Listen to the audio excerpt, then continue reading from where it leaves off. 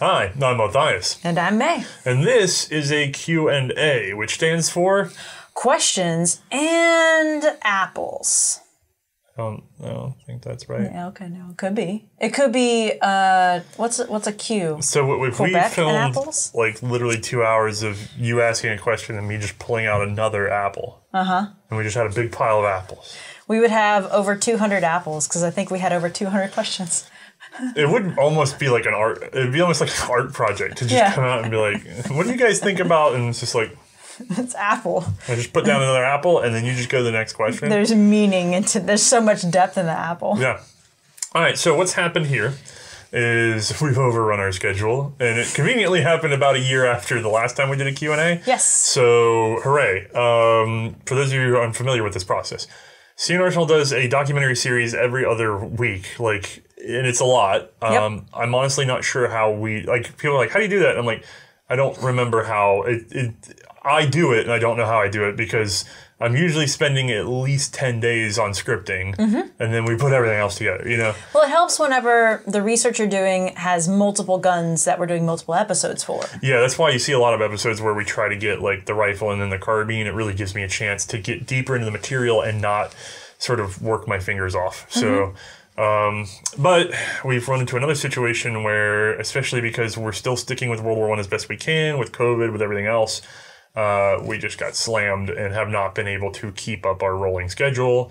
So we're substituting in a Q&A. Yes, and these questions were provided by patrons or Subscribe Star people. Right. So these are 100% from our supporters who we could not do the show without. Right. So thank you. So that's the other half of it. Yes, we need the time, and this is a lot faster to do. And then two, we get to sort of interact with the community in a way that we don't normally get to because we are so busy. So if you're on Subscribe Star or Patreon, you had a chance to ask us these questions. The video is, of course, being made for everybody to see. But when you're hearing these questions, I want you to understand the people asking them have funded the show. Yes. 95% of what we do is paid for by Patreon and Subscribe Star. YouTube ads are a very small portion of what we make. Oh, yeah. Our merchandising is occasionally a medium portion, but not really the past year because, again, COVID stuff. Right. The patron support is consistent. Right. So these are the guys that we all need to thank. If you're one of the guys that's watching this series for free, say thank you to the patrons because they're making it happen far more than we are. I mean, we're working, but we cannot financially exist without them. So Correct. Very important people. So we're going to try our best to answer all their questions. Yeah. We limited everybody to one question. Some of you cheated. Some of you might even get away with it because I got confused trying to get this put together. But anyway, we're going to go through 200 some odd questions. How many pages do you have there? 15 Is it cut off this time? Because the last time we tried printing it. Yeah, I tried printing it. For some reason, it really hated the idea that I was going to print it directly from Google Docs. So it opened as a PDF, and that PDF was cutting off. I had to save it from Google Docs as a PDF and then print from there. Nobody asked that question. I asked this question. Okay. This was my question. All right.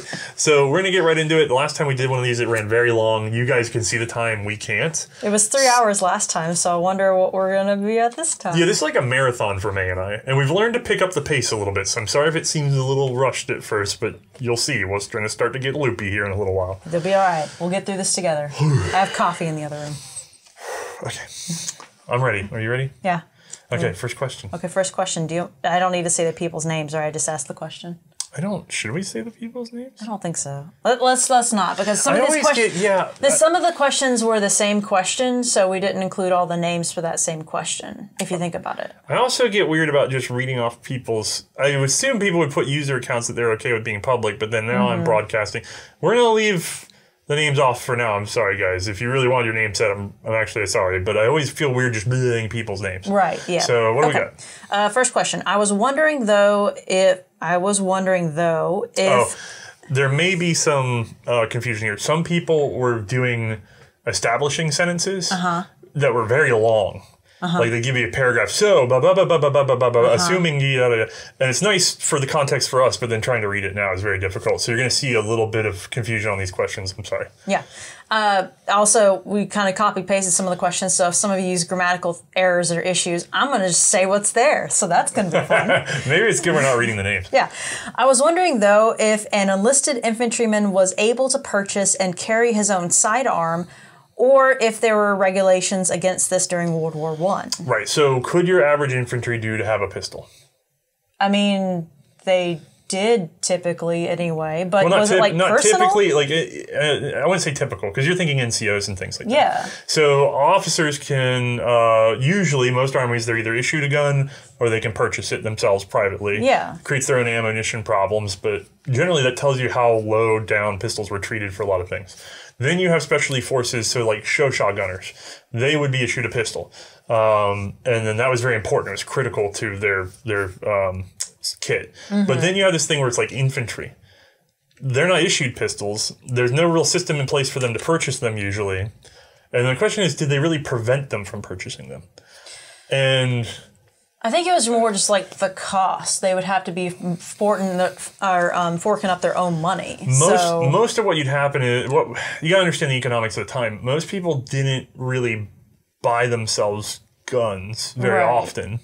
You know, maybe more in the American culture. So it's very odd to have a firearm of your own. Not entirely odd. People bought them, but not to very. Right. As far as I've been able to find, because I've been trying to answer this question myself, I have not found any regulations that directly prohibit having your own pistol.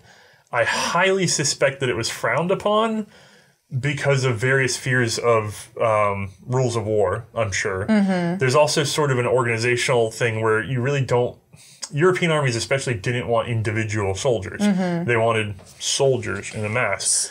I highly suspect that it was frowned upon. I highly suspect that it was seen as sort of an usurpation of rank because pistols were often an indicator of rank. And this is during World War I specifically, that block of period. So it couldn't even be like, was the Montenegrin, I remember at one point, you weren't allowed to have like long barrel revolvers. That's a very specific case. The Montenegrins as a people all men were required to have a pistol. Right. So that's why I'm thinking they might be kind of different in this respect. All Montenegrins will have a big revolver. I know it's very common to see U.S. servicemen with handguns that they either acquired in the battle or managed to get a hold of that really they weren't supposed to necessarily have a handgun in their role. Right. But then again, I think the U.S. is more handgun-centric. That's true. So it's going to be different from army to army, but generally, I have not found an outright ban. But also generally, by large majority of the time, infantry did not have personal effect handguns.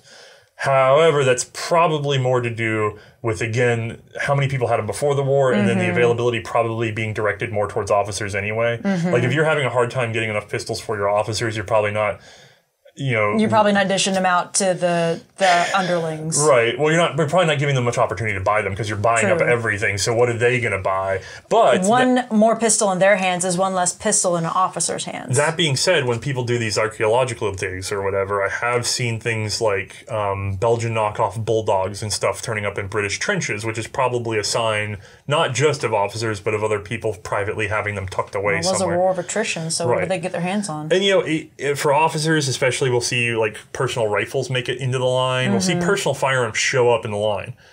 The problem is people really like talking about that, but it's such an exception to the rule, and it's very unprovable what was there. Right. Because it's so ad hoc.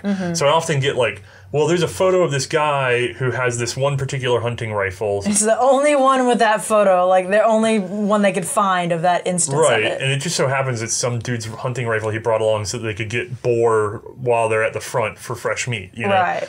And it's his personal decision, and it becomes very hard to track those because it's going to depend on whether or not anybody... It's one of those weird things, but there's the law, and then there's the application of the law. So even if I were to find, and I have not found a ban on handguns, it would depend on how much that individual army really enforced that. So this gets into one of those places of very conditional by the army, by the country, by the unit, by the command structure. It gets very specific, and so it's a very hard question to answer universally. So do you think we thoroughly tried to answer this question? No, I think I dodged it entirely because it's not that it's unanswerable. It's just that it would require college dissertation levels of research to actually truly answer. That's fair. Does that make sense? Yeah, I get you. Yeah. I hate that. There's a lot of these little ones that I wish there... Anybody that ever wants to take up some of these things, by the way, always let me know. I'll point out any resources I got. There's also sort of an effect of how gun writers work, because we do the research on the firearms. And so we don't often have all the side stories of the regulations because the emphasis is on the firearm. Right, that's true. Yeah. So what you got? Next one. Do you know definitively that the C93 Borchardt was never used in World War I? And if so, why was it shunned despite the pistol shortage? Right. Looks like you actually wrote yourself some notes here. Yeah, I got some stuff in case I get lost. But this goes back to the first question.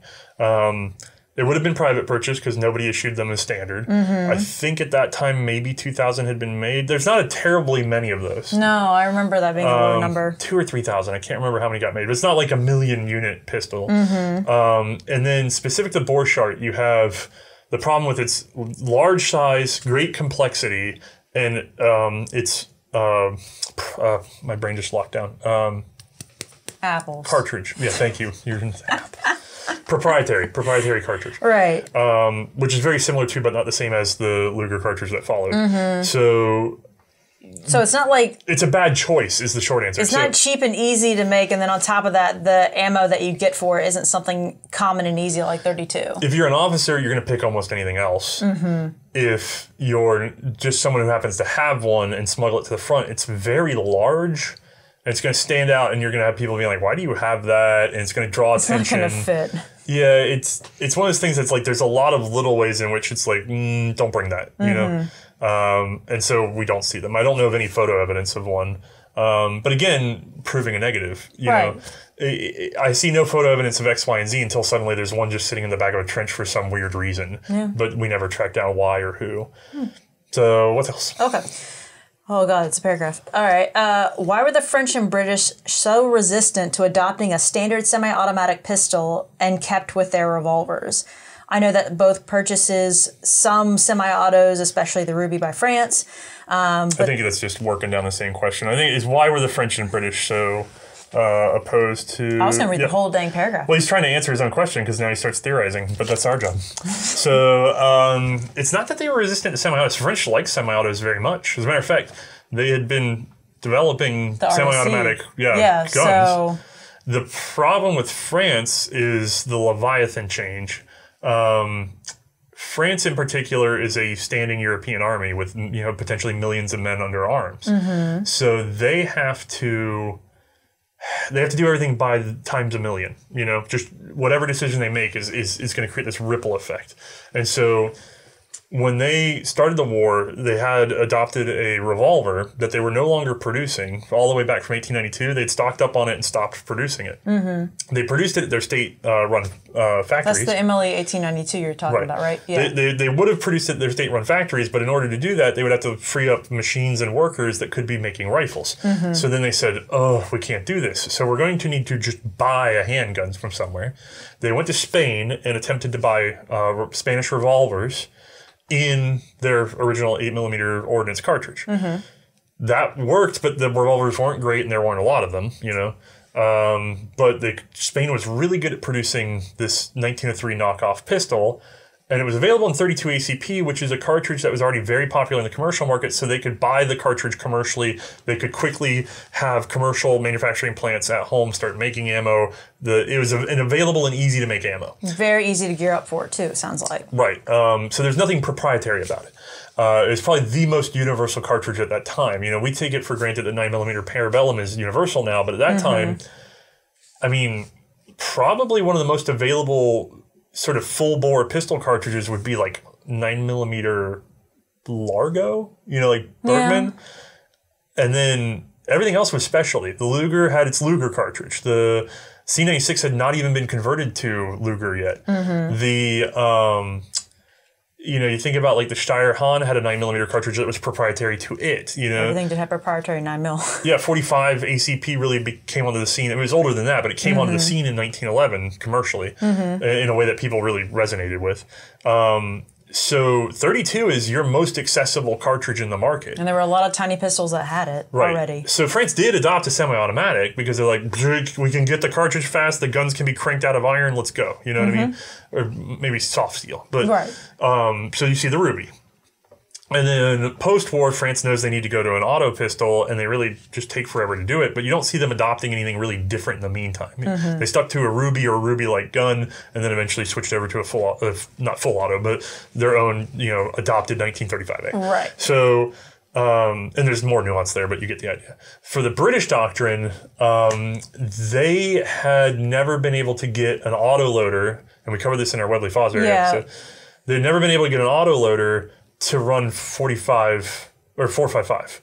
Because the only semi-auto I can think of is that self-loader that we did that episode. Yeah, the Webley self-loader, and then the Fosbury sort of attempt it's at that. It's weird, And then there were some contract 1911s that they managed to get to run that way. Right. Which, if they had done that sooner, they may have actually gone over to something like that because they were in the same camp as the U.S. The problem with them sticking with revolvers was really one of they wanted to have a knockdown bullet. They wanted a 45 caliber bullet, slow moving heavy hitting, and that's hard to do in an automatic, which is why you only really see the 1911. You don't really see any other big bore 40 caliber plus guns running automatic cartridges. No, not really at that time.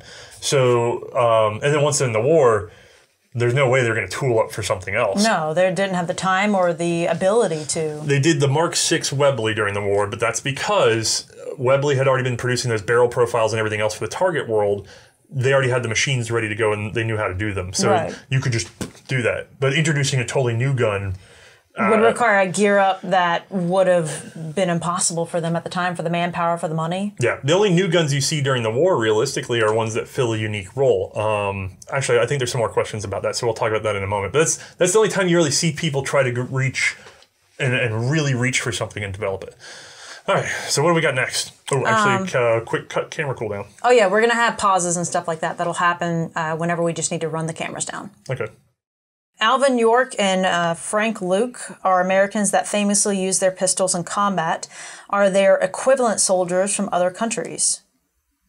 These are really specific questions. Yeah, though I put the specific ones up front. Oh, okay. It gets more personal the further we go in. That's why we're going to start by answering. So you're going to let us get loopy with the loopy questions, is what you're saying. So the very specific questions always require all the caveats because there's only so much you can know. And so I put them up front so that I can sit here and do my hemming and hawing. And then the more we get into this, more deliberate it'll become because the further we get in are the questions that have more answers, Oh, okay, sure. So these are the hard ones. I started hard, so I would do this while I wasn't loopy. Look at you being smart. So the short answer is probably. However, there's some cultural differences that seem to get in the way of this. I don't know for minor countries because I don't get a lot of information from them. France is the most likely to have some actual descriptive text where you could find national heroes representing what they did in more detail. However, I don't speak French and I haven't been able to read a lot of those very easily. You said their names were redacted? Yes. So I'll get there in just a second. Okay. There's some mention of people actually talking about what handgun they had in Britain, but they tend not to mention it in terms of what they're doing with it. So you'll know the handgun, but you may not know what they're doing. They don't necessarily say that they ever used it, right? Oh, okay. But what I really see from the Europeans more often than not is we see, and it may actually have a lot to do with sort of the post-war analysis. When you look at the articles coming out of Europe at the time, and when you look at the ones just after the war, a good source for something like this, I believe, is Revue de Air. I think that's what it's called. I don't know. It's the BNF has magazine archives, and if you can find magazines from the World War I period, they're kind of cool. But there was La Vie en Air. I can't remember. I'll find it. There's a bunch of French words. There's a French magazine series that started before and kept going through the war about air aviation. And remember, the pilots were the rock stars in those days. So it would be very rare to know the name of given infantrymen or whatever, unless they were high officers. But when it came to individual pilots, they were very clearly identified many times. However, the censorship boards got to it. So you'd read these articles and it'd be like, pilot A blank and navigator, C blank. And you're like, I don't know who that is, because what they're doing is they're trying not to tell the Germans whether or not they've killed certain pilots and navigators. Oh, that's smart. So you'll get these stories, and these are the only stories I've ever found where they're very descriptive about the weaponry are the aviators in France. And the reason they're descriptive, I think, is because it's special equipment. If you're infantry, you just say my rifle. But if you're an aviator, there's not an assumption that you have necessarily a rifle or whatever. So what they'll do is they'll say, I had my my Browning is a common one. Or they'll say, I had my Winchester. And that's as much as you get. You don't get, I had a Winchester 1907. You know what I mean? You get, I had my Winchester. Right. But they'll say things about how many rounds they fired or what the magazines or clips were or whatever. And you can get a feel for like, he's got a Winchester 1907. That's as good as you can get on those stories. And I've seen a couple. I've seen a German mention having an Auto 5 in a plane. Cool. I've seen the French, I've seen several accounts where it's clear that they're talking about like a Winchester repeater. And then I've heard a couple of accounts where they're talking about their specific handguns. And you can kind of figure out what pistol it would be depending on the army and how they're describing it. Sure. And that's about it. The problem is oftentimes the names are redacted. And then they're not even telling you usually the model of whatever gun they have. Right. And then also they didn't have this post-war culture that the U.S. does, because the U.S. had cowboy stories. Famous? No, it's a West. Infamy? It's a very. I don't know how to explain it. The U.S. loves marksmen. We love firearms. We love that sort of thing. So when you have a post-war account of someone doing something daring in the French army, you often have conversations about the mechanics of the plane or the ground conditions, and they just sort of say my rifle, you know, and they might say my pistol. They don't get into the details like we do. I don't know how to explain it. Okay. So that can be harder. Although I'm sure there are accounts where if you were to go find them and piece them together, you quickly start to see. I know we mentioned a couple in our 1907 episode. Yes. And I think we even found one that may have been an FN 1900, a copy of the Remington Model 8. So there's some named things that happen. But we turn around and for all those instances, I had one article that I read in which a machine gunner bought what he called a Winchester 1887, but then when he described it, I think it was actually a 1901, and it's a lever action shotgun. Both of them are near identical. It's just I think I remember you telling me about this. There's a whole account of it, and because he's an American, he's talking about the length, the action. He's talking about where he bought the shot, what kind of shot it was, how beautiful the gun. Like so all the details about the gun. He's describing the gun in so much detail that I'm like, actually, that's probably 1901, but he just called it an 87 because that's what he knows it as. Right. Like, that much detail was there because it's an American. He's talking about the gun, you know? So I think a lot of it's just the culture of whether or not you carry those details over in the narrative. Fair. Yeah. Sorry, long explanation. I mean, I understood. Yeah. All right, next question. I know during the Great War, there were mining parties on each side. Blah, blah, blah. Yeah, tunnels. What sort of weapons would the parties carry into the tunnels? Have you found any reliable information about equipping sabers to fight enemy sappers? Sappers, sorry. I read sabers. The diggy boys. Yeah, okay. So what this is referring to is you would tunnel under your enemy's position, set charges, and then get out of there and detonate them and boom. And there's some spectacular examples of this. But both sides are doing it, so there are times in which you run into each other and you have a tunnel cross. Yeah, you are in a gunfight or a knife fight or what. You're in a fight in a little cave underground that you dug yourself. Oh, God. So nobody's throwing hand grenades, I hope. That would be awful. That'd be you taking yourself out in the process. Yeah, I don't think anybody's that daring, but maybe. Generally, you would want a fighting knife or a pistol. Those were the two things that they wanted the most. Again, like we said, pistols are not that common in the trench. So a lot of people are really obsessed with the idea of trench carbines. And the idea is that you would have this cut-down Obrez style gun. I have found only 2 accounts that give credence to this. No, this was 2 accounts just you came across in your research? Yes. Okay. So far. One is a physical example, a cut-down U.S. 1917 that was found in German possession at the end of the war. And I think I have some, that's going to be discussed on a future episode, actually. Sure. Because the other thing I found is, I believe C&Rsen has an account from an armorer. Unfortunately, the account doesn't make a lot of sense. Or no, it was somebody who said he went to an armorer. And he said, it was an officer that said, we took over we took over a damaged Enfield and we had him do this stuff to it. Okay.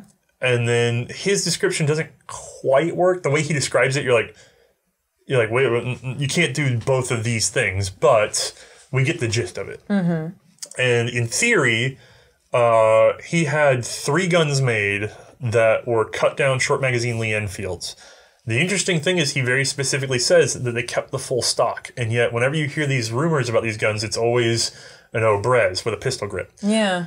I guess I could see a tunnel being the only place in which an Obrez would work. However, as much as I see these things in museums and stuff, I've never seen them properly, provably put into a World War I trench. I have seen 2 that are put into a World War I context clearly, both of which had full stocks, but were just very short guns. Right. So we're actually going to try to do like a little episode on that at some point. We have someone donated, this has been a while unfortunately, but now it's actually sitting with a machinist friend of mine, so it's moving finally. That's good. We have a highly ratted out Lee Enfield. I mean, just irrecoverable as it originally was. And so that gun is being trimmed to match the specifications from this story, plus some smudging, because if you literally did just what this guy's story was, it wouldn't work. Right. So we're trying to figure out like maybe what the closest thing to that would... Yeah, like getting it to that point, at least as close as possible at that point. And so we'll play with that and we'll talk about it. But as far as that goes, it's one of those things, it's a big story and yet proof is like nowhere. And that might be because it didn't really happen often, which is probably very true. But it also might be that when it did rarely happen, you didn't really want to tell anybody that you defaced a perfectly good service rifle. Right. So there's reasons why you wouldn't necessarily communicate that all the time. I get that. All right, let's see what's next. Why does the Luger and a few other handguns have a trigger that is almost a complete circle? Does that extra part above and ahead of where your finger hits serve any purpose? What are they talking about, like the sear connection there? No, the way the Luger is, it has a very pronounced moon-shaped trigger. Yeah, and I knew that, but when he's above where it connects to the sear, there's usually like my connection to sear is here.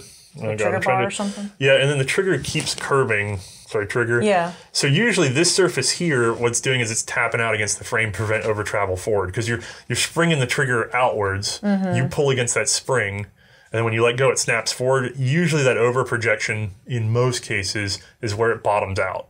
Okay. It may also just be a balance thing, you know what I mean? So that you have some mass on either side of the tipping point. There's a lot of reasons why those ergonomics come about.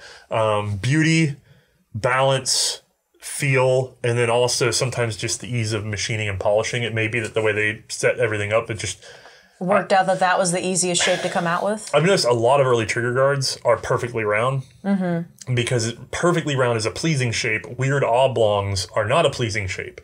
But ergonomically, they're easier to use when they're that oblong, because you can wear a glove even with them. But when you're selling a premium pistol instead of a dirty revolver, you're selling this like, because the expenses are much higher. There tends to be this sort of like desire to be nouveau, you know what I mean, to have some styling to it. And it has to be aesthetically pleasing to the eye. And then it gets out into service, and then they go, ugh, and they cut it wider because gloves. They're like, oh, a good example is like early and late Nambu Type 14s. Yes. Perfect circle, and then later on they're like, ah. And then, we need to be able to use gloves and stuff, man. It's cold in Manchuria. Give me a bigger thing. And then it honestly looks hideous when they do it too, but who cares? It's a military weapon. Right, it's got to be functional. Yeah, that's 9/10 of it though. It's just styling, I'm sure. All right, let's see here. What's next? What do y'all, I know where you're from, reckon is the best stocked pistol of the war? I don't know. Do you know? We haven't really. I've shot 2. Yeah, the C96 and the Luger. You've shot more stocked pistols than that, though, because you've shot like a stocked Inglis high power. Yes. You've shot a stocked 1911. Yeah, to be fair, that was fun. I would like to talk about. That's not even a thing, but it's fun. Yeah. So we have actually shot several stocked pistols. The problem is, as far as World War I goes, the big ones you think of are the Luger and the C96. And then if you're picking between the two, you have to go with the Luger, right? Because you can do that trauma mag setup, and that's more rounds. The magazine setup's just superior on the Luger. Right. If I'm doing a combat weapon, magazine setup period wins, and then honestly, a number of rounds you can have with that. Crazy easy to pick. Safety's a little more usable. Yeah. Like, it's not terrible on the C96, but it's just Luger's a little bit better. Right.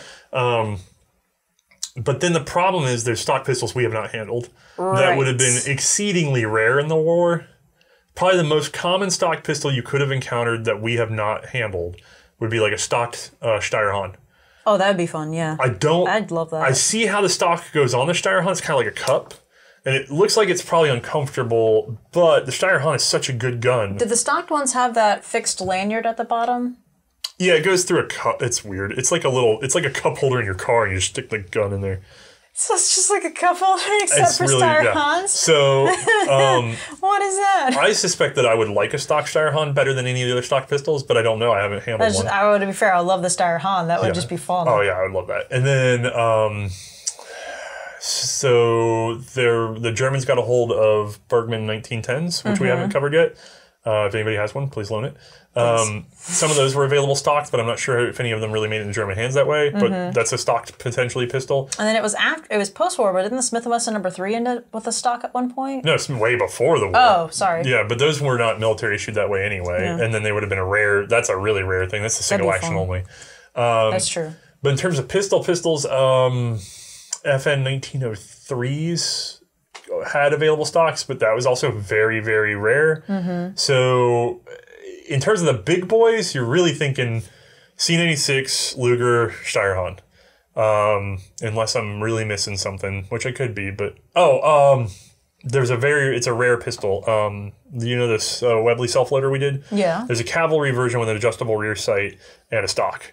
Oh, okay, sure. Which could have been really cool. Those things are extremely rare, and I have not been able to handle. That probably make that gun much nicer to use, actually. Yeah, I would love to try that stocked. So, but from what we've done, Luger. Yeah. From theory, probably, unless there's something I don't understand about Steyr. Yeah, maybe Steyr. Yeah. The loading on the Luger is still better. Yeah, it's still better, but ergo's on the Steyr. And then round capacity again. I think I picked the Luger. Maybe, yeah. Okay. Let's see your next question. Excluding the 1917 revolvers, how common was the use of speed loaders for revolvers during the war, and how many would one typically have?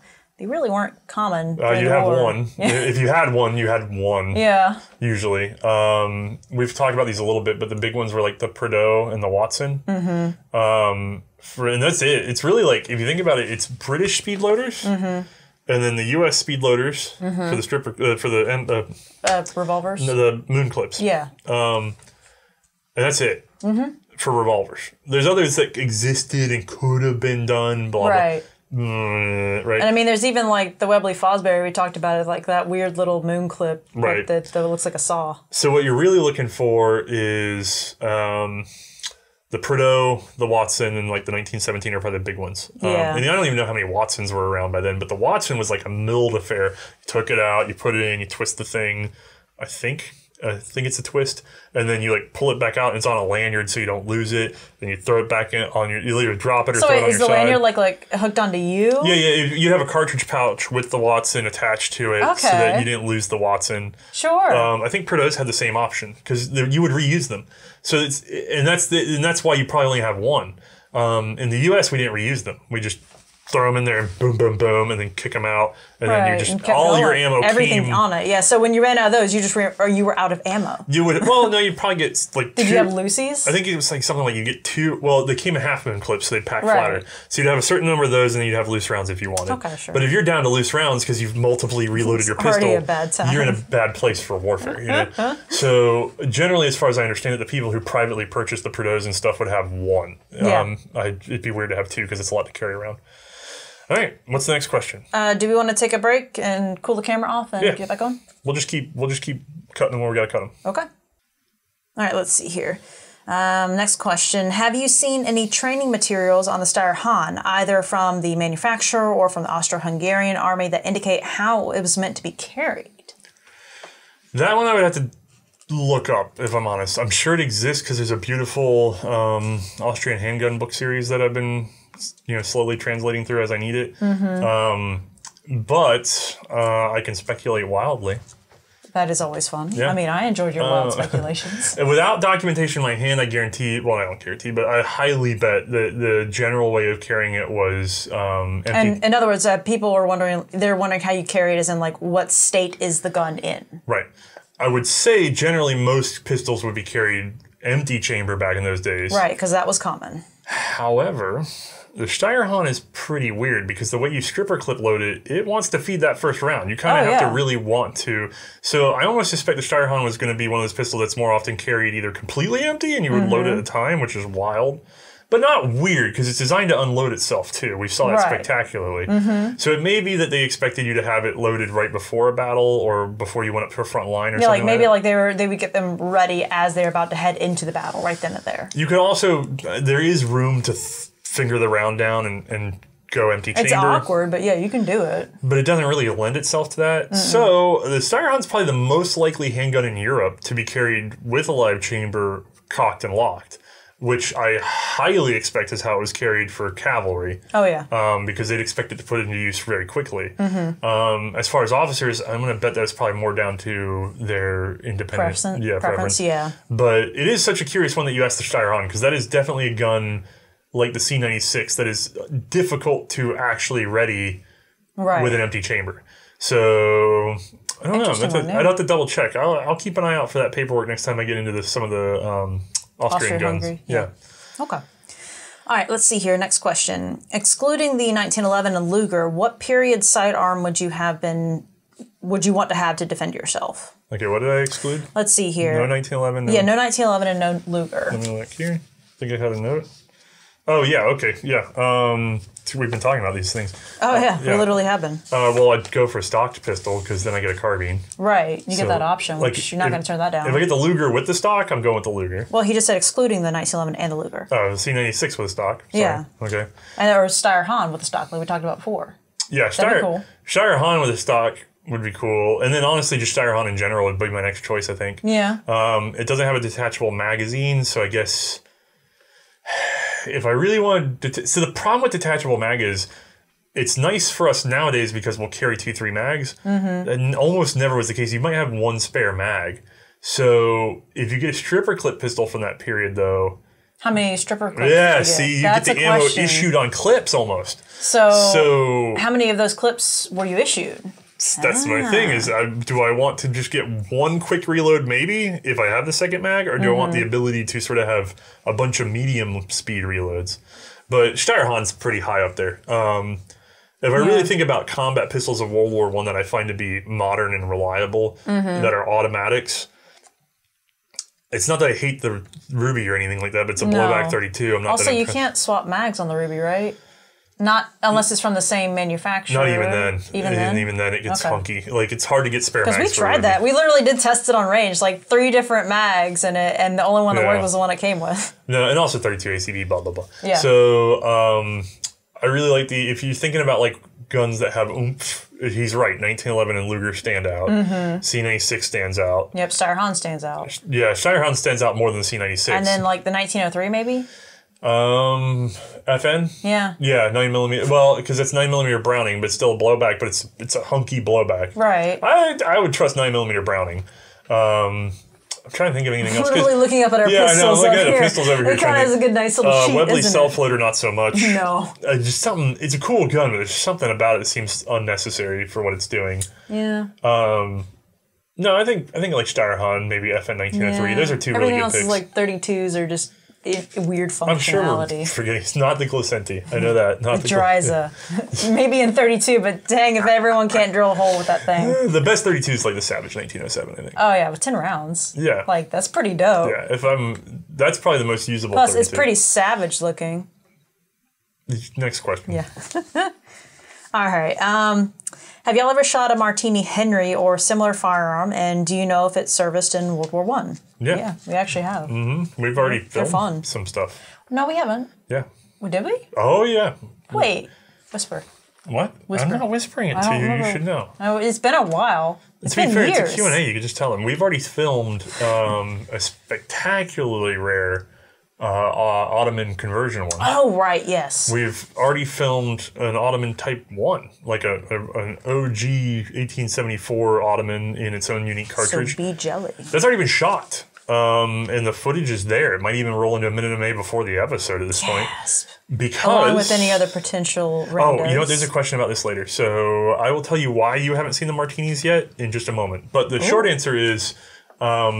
we are covering the martini. It did have some use in World War I, and we will contextualize all of that in probably what's looking like maybe 3 or 4 episodes, because there's a lot of martini history that really doesn't get talked about. And I'm sure it's going to be another one of those crag things where like a quarter of everybody gets irritated, but then the other 3/4 are like, yes, keep going. They're just like, please give us more. And I'm sorry, I know you guys don't always like the super daisy chains, but God, they make my life so much easier to just like pile up the same research topic. So you kind of just get to keep going with the research and actually get all of it out, as opposed to having to try to condense it even further in like a singular episode. There will be a martini bonanza at some point. Woo! There'll also be a well, we'll talk about that later. Oh. What do you got? Let's see here. Where are we? There we go. Between the trapdoors, or the trapdoor Springfield, the Sharps, and the rolling block, which would you take in 4570? Okay, so rolling block, trapdoor Springfield, and Sharps. What's your call? I mean, the rolling block is the only one I'm particularly familiar with. Yeah, just personally for fun of it. I mean, if I'm shooting 4570, I'm probably gonna get the trapdoor just because. But in terms of actually fighting, probably the rolling block, and mostly because it's perfectly fine at doing what it does. It keeps up with the other two, and then it's light. It is. The rolling blocks are extremely light for what they do. And if I have to march, I'm taking the rolling block. If it's a single shot, and I'm going to get into one of those weird kind of fights, and I'm not going for like... I think the rhythm on the martini can get a little faster than a rolling block because you get the tray, you know what I mean? Or like early bolt action single shots like the Berdan are really good. But... from this list, I'm going to probably go with the rolling block. No, you're saying light, but I do remember that French 1915 rolling block being surprisingly dense for how for how thin it is. Not compared to the trapdoor and the other stuff. Yeah, I guess that's true. Like, it's just... the only time I would really consider a single shot to be better is if it has a quicker loading system. Yeah. So the martinis can be fast, the Berdans can be really fast, like the Gras can be fast. Especially compared to the rolling. I think that's you can basically throw it and go. The big failing of the rolling block is that weird sort of like kick, kunk, all these motions. Yeah, you have to click past the first cock. Like you literally click past the half cock in order to get to the full cock position. Yeah. I'm trying to think, the trapdoor. No, you still have to rolling block. I'm just gonna go with rolling block, but there's other single shots I like better than that too. That's fair. All right, let's see here. Is there any good source of reloading data and information for obscure black powder and transitional cartridges such as 11mm Mauser, 8x50R Mannlicher, 8x56R Mannlicher, blah, blah, blah, blah, blah? Yeah, sure. You have to dig and then trust but verify. Actually, hand loading is going to be I think hand loading is going to be a very big thing in the next market. Yes. Considering... And I think we have a question about this coming up too, but... hand loading is going to become far more central to gun collecting than it has been before. And I think you're going to start seeing a lot more information surfacing in the next year about it. Yeah, we have some behind-the-scenes conversations going on with our current hand loader. There is a company that is working with him to potentially gear up a series. Yes. The series is probably not going to be on YouTube because of YouTube's rules. Right. But we will tell you about it when it is ready. And the plan, as it is laid out, is to do 2 things. One, literally yesterday, I was in a meeting with him, and we came up with a simple 5-step system. That system's not polished, so I don't want to tell you everything about it, but we basically are trying to come up with how to orient yourself towards reloading for a specific old gun, because a lot of the hand loading community now loads to the ammo, not to the gun. And that can have dangerous consequences. Yes, especially when you get into things like Gewehr 88s, where I get emails all the time, like, which bullet do I use? I'm like, slug your bore. If it's a Gewehr 88, slug the bore. I don't care what the markings are, because I've had all sorts of people in my inbox disputing the Spitzer markings really being true on their gun. Right. So when it's a Gewehr 88, slug the bore. And so in that sort of vein, our hand loader David's really looking at coming up with a system that is very easy to remember, and then doing a series of videos on how to do that system. And then once that's all laid down, he would like to then give out very specific load data, because the current problem is if you just hand out load data, a lot of people are worried about liability, because you'll say, this is how you load 8mm Mauser, and then they'll shove it in a Gewehr 88, right? And so he wants to have an overarching system in which he can say, don't forget this acronym that we came up with. You must identify the gun properly before you do the next thing. So that whole system's in the works. And until then, unfortunately, you're just going to have to get your kind of feet into the reloading communities that are available. Double check, triple check your own gun before you go throwing anything in. Yeah, the good news is, according to David, who does most of this work for us, if you go and ask in any of the reloading forums, in any of the communities, they all seem super helpful. Yeah, the ones that are helpful, you will know right away because people will just step in and help. They're very interested in keeping the hobby going. So it's very much, you're going to have to rely on the community, and you're also going to have to do some measuring yourself. Yes. So not an easy answer. Sorry about that. No, but it's going to get easier probably by this time next year. Good. All right, let's see here. Next question. Why was the Mosin's bolt handle so short compared to other rifles of the time? I suspect it was probably justified in various ways. I'm trying to even think about it. I guess I never really thought about it. It's very stubby, and you don't get a lot of leverage out of it. I guess no. So the Mosin has, and I get yelled at from my Mosin episode, I don't care. The Mosin has some of the highest number of drag surfaces, I swear to God. Like, the bolt is not good it's not good at primary extraction. No. It has it, but it has it sort of late. Like, you start moving it, and then it starts kind of cam. It's a little bit of a delayed primary extraction. It's got all these engaging surfaces where there's like slop that can get into the system, and it gets kind of rubbery. And so then you put it in there with a little stubby bolt. And it's like, if you just had like if you had like another inch off the end of that thing, it'd be so much better. Right. You'd have a much more leverage point. I suspect material consumption, not having it stick so far off the gun that it's in the way. And then also, if you look at the Berdan before it, the Berdan had a very short bolt. It did, yeah. And it was very tiny, too, the bolt handle. Yeah, the Mosin bolt is actually sticking out a little further than the Berdan, I believe. And then I don't know. So they see that as improvement. They're like, yeah, we did better. I've actually been researching the Berdan lately, and I'm not really sure why the decision was made to do this other than economics, which makes a lot of sense. But the Berdan bolt is like a separate piece that's keyed in there.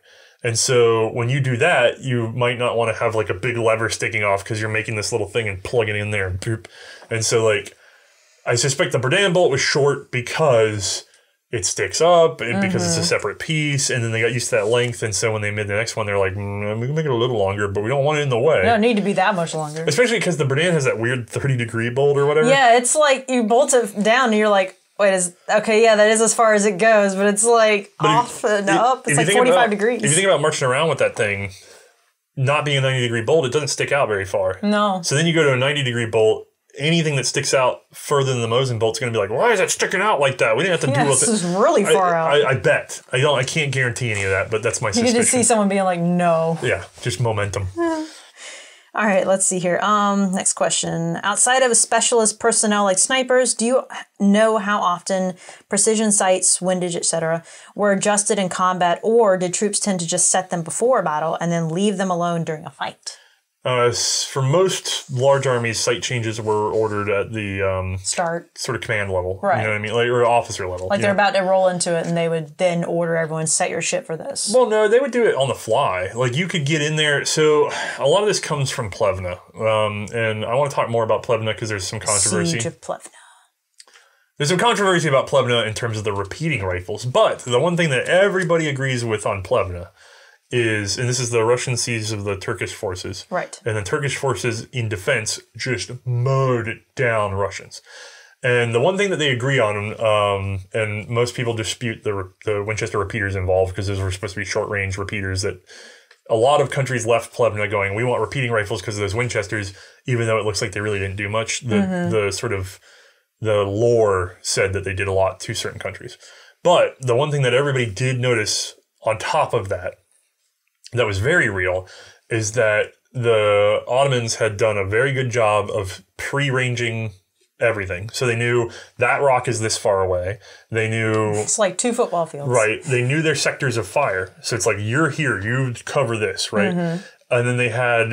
so they did a good job pre-gaming things. Yeah, they had Peabody Martinis that were sighted 300 yards further, well, roughly, because it's like their version of paces and the Russian version of paces, but they're sighted about 300 yards further. The interesting thing is, theoretically, the Berdan rifle's cartridge was the better performer for flatter trajectory and longer range, but the guns were not set up for those ranges. And so in Plevna, the Russians were outranged by a gun that shouldn't have outranged them because of differences in doctrine. So because of that, going into the war of 1914, yes, a lot of units were very well trained to, by their officer's command, pick a range distance, set their sights to that range, and you'll even see more advanced concepts in which it's like these guys are ranged for 200 meters on this sector over here because there's a tree line there, but then this opens up, so you guys need to set out to 600 meters and open fire if they come into 5 or what. You get into this stuff, and it's usually much more organized by subsections of the group at the smallest. It's not normally one guy. If it's one guy, he's sniping, and that's very specific to him. All right, next question. Very cool. All right, let's see here. Why were there so many bizarre scope mounting systems before the world settled on mounts wherein the bottom screws on top of the receiver, the top wraps around the scope? I feel like the answer revolves around stripper clips. This is what they're saying, which makes even less sense to this person for a rifle like the SMLE. So the problem with optics mounts in World War I is they were new. Wasn't really something anyone had pre-gamed. Well, the optics themselves were all over the place in terms of their rigidity or strength or, adaptability. Yeah, it was a new concept. They weren't sure what would work. Well, glass was, it was very new science. And so a lot of it was you go with what works until it doesn't. And then on top of that, you have armies trying to figure out how to use chargers, or they would really want to make sure the iron sights were still available, but then other countries didn't care as much. We still do this today. Do you have backup irons on your AR? Is that critical or is it negligible? And so there's a lot of that. So some of it's keeping them out of the way of the iron sights. Some of it's allowing room for loading. Some of it's specifically bolt handle throws and stuff like that getting in the way. And then a lot of it's just that they really were taking from the commercial market, which was a hunting market, which didn't have the same concerns as a military market. And so that's why you start to see this, like, you're borrowing heavily from a commercial market and then you're trying to adapt it to a military use. And then you start getting into all these wild changes. And it takes quite a while for anything to really settle down and become universal. Okay. That's the simplest explanation. And actually, before we go to the next question, I forgot, on the one before this, he did ask about windage as well. Oh, yeah. Most guns were not adjustable for windage. So you just figured it out. It's kind of in three. Most of them weren't adjustable in that war. The ones that were, a lot of them might have been more like the Norwegians, where they had an adjustable windage sight, but you had to have a special screw head to do that, because you would adjust it more for aligning that gun than for the actual windage. Right. And then you have stuff like the US and Britain, like the original short magazine Lee Enfields before the Mark III Star improvement. They tended to have windage because the US and Britain had competition-style shooters, like a very strong culture of competition shooting. Same with Norway, actually, which is probably why they had the same options. And then, like Switzerland, we saw, they had driftable front sights and things. Yeah. Those were neat, too. Yeah, the competition-style countries were much more about the adjustment. In terms of adjustment on the fly, you really see it with the US and Britain going into, like, the Buffington sights are just, that's a computer, you know? The problem is once you get there, it turns out what you really want your rear sight to do is just take a very strong hit, because it's going to get banged around more than it's going to be shot. Right. And then when you're shooting, Kentucky windage works pretty well in a fight. Sitting there and dialing in a fight almost never really happened unless you were sniping. So, and even if you're doing that, you kind of have the time to take a read of the windage and just go with it. Right. So windage was not as big a deal. Sorry, I just want to make sure I didn't miss that. Yeah, no, definitely. I get that. Oh, I get to turn a page. Page 3. All right, so next question. Who actually thought the barleycorn sight was a good idea? Does it have any advantages over notch and post style of tangent sights? Right. They don't break. Yeah, they were very rigid. Yeah, they're just a big lump of triangular metal. And you see when they try to get away from the barleycorn, you start having to put front sight protectors on everything. Yeah. So I think it's just one of those evolutions where it's just like, well, we don't want the sight getting damaged. And also, you're coming out of the black powder era in which you don't have the same range or fineness of precision. So you really are just trying to get people pointed in the right direction and volley firing at first, which is why the barleycorn would have been normal for quite a while. And then once you get into precision shooting, it's like, this thing's hard to read. And then you see some weird things like the French go the other way. They make it really big and blocky with a little notch in it. Oh, yeah. And that's like And it's shallow, too, on top of that. And then, so like this U.S. Springfield 1903 blade, like fine blade. So very easy to shoot at long distance. Right, but then that becomes vulnerable to damage. Right. So there's trade-offs. Right. All right, let's see here. What are your thoughts on sights, specifically the distances they are marked for on the World War I era rifles? It seems they were rather optimistic for what some of the cartridges were capable of. Yes, but again, Plevna. And then also for the British, you have the Second Boer War. Yep.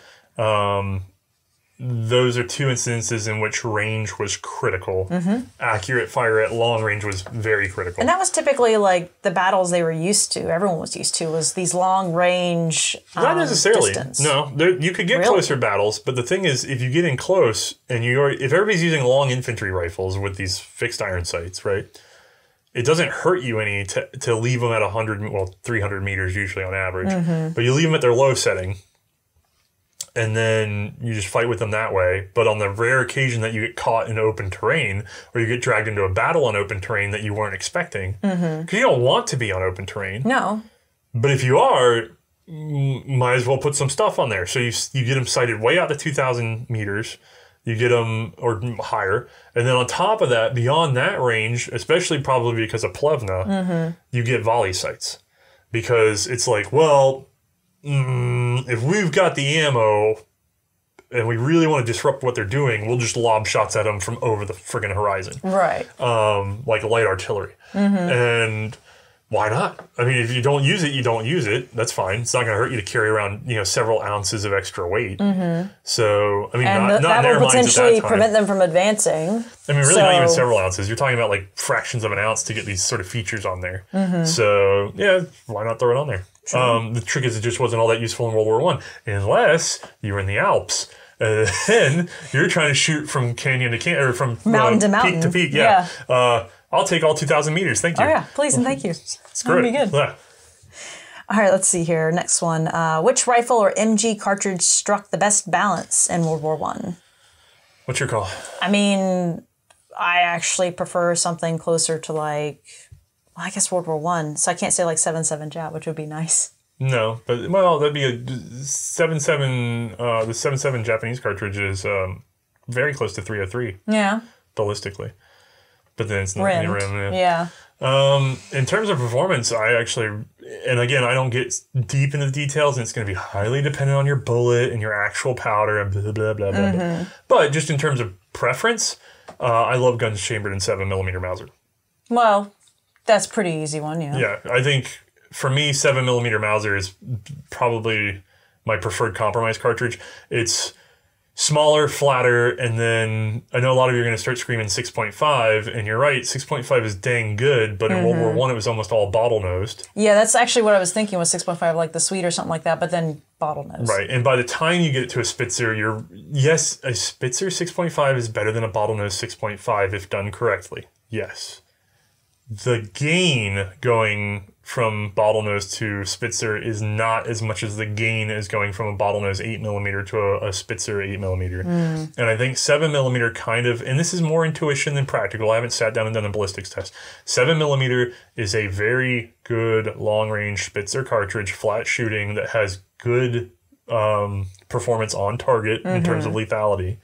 That also does not beat the crap out of you. True. That also can run out of short rifles. It's not great for carbines because it's a little throaty it's a little boomy for carbines. Yeah, a little bit. But short rifles it runs very well out of. And I just tend to like that cartridge. Fair. Fair a lot. What do you think? 6.555 Swede? I mean, to be fair, I do like it. I thought it was a good cartridge. It had just enough stopping power, I thought, and recoil wasn't always terrible with them. Yeah. They're actually pretty mild. Okay. But I'm probably losing the battle here between the two of us. I don't know. I think it's good. The problem is they weren't really in the war, but it's good. I mean, I think people don't give enough credit to some of the 6.5 cartridges. They're certainly capable. They get talked down all the time, but I think they're a very capable cartridge and certainly not as wasteful of material and range and blah as trying to run around with, 8mm Mauser and 8mm Lebel. Ugh, so. God, yeah, no Lebel. Yeah. Thank you. I'm good. All right, what do we got next? Let's see here. There we go. If the Second Boer War had not happened, we're into the what ifs. What would you do? Wait, what would do you That's good fine. grammar. It's like, don't be mean. Do you think the British Army's rifle would have been in 1914? Would the SMLE, when the Smelly have happened, would the British Army have been better equipped, trained for the war they had never planned for? I don't know. It's hard to call. I think without the Second Boer War, the British would have been more complacent. So my intuition is that they would have looked more like Germany going into World War II or World War I, where Germany had the Gewehr 98 as standard, but they had a fair number of Kar 98 AZs. And then as the war went on, they're like, we need more of these Kar 98 AZs. These are better, right? If there was no other catalyst to drive the British to change, I suspect we would have seen long lees with minor improvements over the previous models, because the British did have a habit of constantly improving their rifles. I just think you might not have gotten that complete fork into short magazine Lee Enfield. What you probably would have had is, I don't know, do you think they may have had a desperation need for maybe some Rosses? I think they would have developed, I think we would have been in the same territory as the Kar 98Z and the Norwegian 1912. I think they would have developed a short magazine Lee Enfield anyway. I think they would have gone for a quote-unquote universal short rifle, but they probably would have only given it to everybody that wasn't infantry. Fair. But I could be wrong, because the U.S. didn't have that catalyst. Like, we had the Spanish-American War, and one of the things that we took out of it wasn't just to get into a Mauser pattern rifle. And there were there's early versions of the Springfield 1903, not even in there were early test prototypes that were full-length guns. And then the U.S. went, yeah, ballistically, we do fine with a short rifle. I don't know why we're doing all this.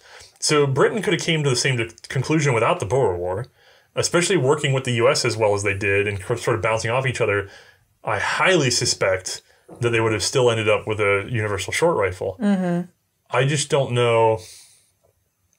I don't know that they would have done it as fast. And I think it would have been much more like the Kar 98 or the Norwegian 12, where they're like, yeah, we really want this to be universal, but we've got all these infantry rifles and we've already put a lot of momentum behind that, because it would have dragged that decision on into 1905, 1906, 1907. Right. So that's my intuition, but I can't say for sure because what if. Give me 1 second to cool the cameras, and I think somebody knocked at the door. Okay. All right, next question. In your research, have you come across records of unit volley fire employed in an indirect fire fashion? I've seen mention of it very, very, very, very, very, very early in the war. So how early are we talking here? Like before the race to the sea kind of stuff. You know? I don't know that it ever worked. I think once they realized what they were in for, they stopped wasting that ammo. Because it really was only a disruption tactic, and machine guns could do it a lot better. So really, once the machine guns started rolling, there was no reason for volley fire. The machine gun would do your volley fire for you. Okay. Which stayed around. Machine guns would run volley fire. Oh, yeah. So it's weird. We make fun of the volley sites, but they're not an insane proposition. You get a mass of people formed up on a square, and you get them sighted for the same range, picked on the same target, and if you're correct about your estimation, it's just so much harder to get all those guys lined up than it is to just take a machine gun, dial it in like a computer, and and then just let it go. Right. It was way less of a science. You know, officers would be trained on it to some degree, but I don't think it was nearly the science it was. Fair. So. Okay. Let's see here. If Australia was to do a Canada and adopt a rifle in 303 that wasn't Lee Enfield, assuming domestic production at Lithgow, what would have been the best to adopt? Just a Mauser derived action or something different? We haven't really gotten too much into Australia, have we? I don't know of any prototype Australian domestic rifles. Yeah. So I can't name any that they would have just made like the Ross, because that's the Canada thing. The Canada thing was like, we're going to go with this wild thing done by Ross, which is really just a weird copy of the Austrian Mannlicher turned to 11, you know? So, like, theoretically, Australia could have adopted just about anything that would chamber 303. It just would have probably depended on who influenced them. And what they're able to produce, if they were really determined to produce it themselves. But I'm going to tell you, there's only two avenues that I could really consider that they would take that would be sensible. Okay. But the Canadians were not exactly sensible, so... Who knows? The problem is Canada got going because a guy set up a commercial factory and then sold to the government. So you'd almost need to have whoever set up a commercial factory for a relatively decent gun would be the one Australia would try to buy from. But if they're trying to produce it at Lithgow, well, then they're going to have a totally different set of pattern behavior. And so what they'll probably do is they'll probably look to simplify and correct problems with the short magazine Lee Enfield. You can see that happen in World War II with the number 4 series of guns where they bulk up the receiver, make it easier to mill. They bulk up the barrel to get rid of some of that. Because remember, the short magazine Lee Enfield Mark IIIs and stuff, they suffer from that pencil barrel problem. They even have a dampener, you know what I mean? Right. Because they don't have stepped barrels, they don't have whatever. So then to solve that issue, which people will argue isn't an issue, but then if it wasn't an issue, why did they introduce a new gun in the middle of World War II? They bulked up the barrel and squared up the receiver and did some other things to clean up some of the problems they had with the Enfield. So Australia probably could have started doing that fairly early because they were known problems. So they could have done essentially an early number 4. All the technology for it existed. So you could have done the number 4 way earlier. No reason not to. You know, nothing prevents them from doing it. Or they could have done the P-14. Because the designs were already there from Britain. It was already set up for 303. It was, like you said, he was asking would they have done another Mauser drive action. The P-14 really was supposed to be the gun, the number 1, the next British service gun, which I think was a good gun. But also, it was the one that's easier to make. It's actually easier to make the P-14 than it is to make the short magazine Lee Enfield. It's just that by that time, Lithgow had already gone through all the steps of getting ready to make a short magazine. It was absolute hell to get ready to make that gun. Like, every time I read accounts of another factory trying to make short magazine Lee Enfields, they're like, Jesus, this is so much harder to make than other guns. I'm not really sure why in the mechanical aspect, but it had a lot to do with tuning and getting into pattern, and the guns are a little more feely than other guns. The P-14s are far easier to produce, apparently. The U.S. was able to do it with some interchangeability problems, but each of the guns worked. It's just that making them interchange with each other was difficult. Fair. But you also have fewer number of parts overall. Trying to get all the parts to interchange on a Lee Enfield versus all the parts to interchange on a P-14. There's some tinkering there. Yeah. So P-14, or they could have alt history done a better short magazine Lee Enfield, which would be like the number 4 style. But that's really all. It makes sense. Those would be like the 2 they might be able to go with. Yeah. Although if they did that, I don't think you would have gotten the bayonet mounted to the barrel because it was very in vogue to not have the bayonet mount on the barrel.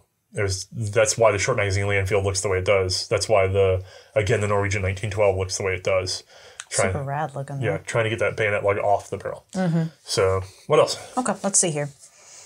Out of all the different models of Krags that ever did Krag, which was the craggiest of Krags? What was your favorite Krag? You already declared King of Krag.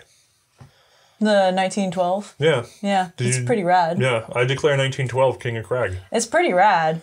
They're cool Krags. Like, it's a pretty cool Krag. I mean, there's some Krags we didn't even talk, I think, technically on the episode that... We've never handled the U.S. cavalry carbines. Right.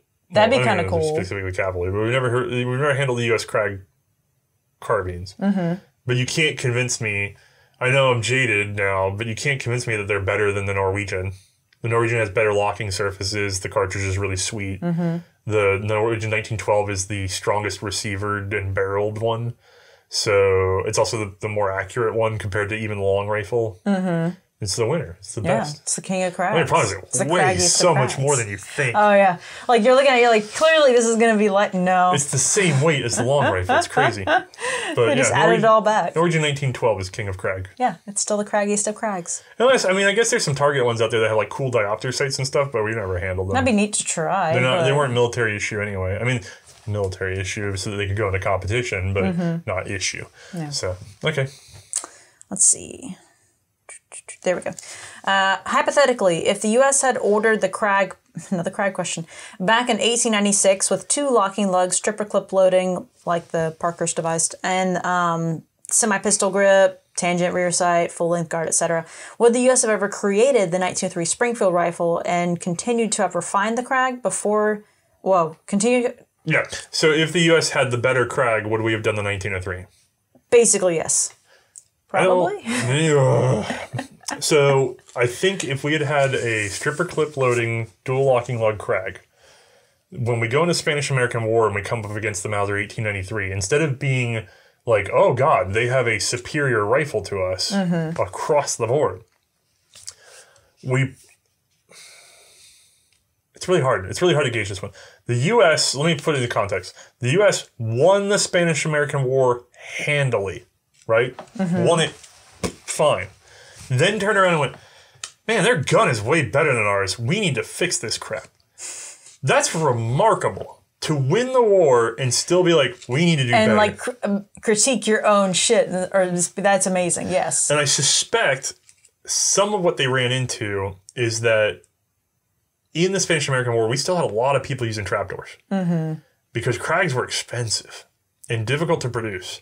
And I think a lot of what happened is when they encountered that Mauser, they're like, this is so many fewer machine operations. I mean, so much easier to make. They just were like, this is such a better opportunity. And clearly superior in strength and loading and across the board superior in every way. Cost, reliability, blah, blah. So the problem is, if we had had a superior Krag, then the only thing would be like, these Mausers look a lot easier to make. Yeah, and they look like they're going to be faster to pop out. Right. They also have rimless ammunition that performs pretty well. So the U.S. would have then had to either make a Spitzer Krag, which with the tool front locking lugs it could have done. Like, there could have been a world in which you ended up with a rimmed Spitzer Krag, just like Mark 7 British ammo. Like, that's completely a world that could exist.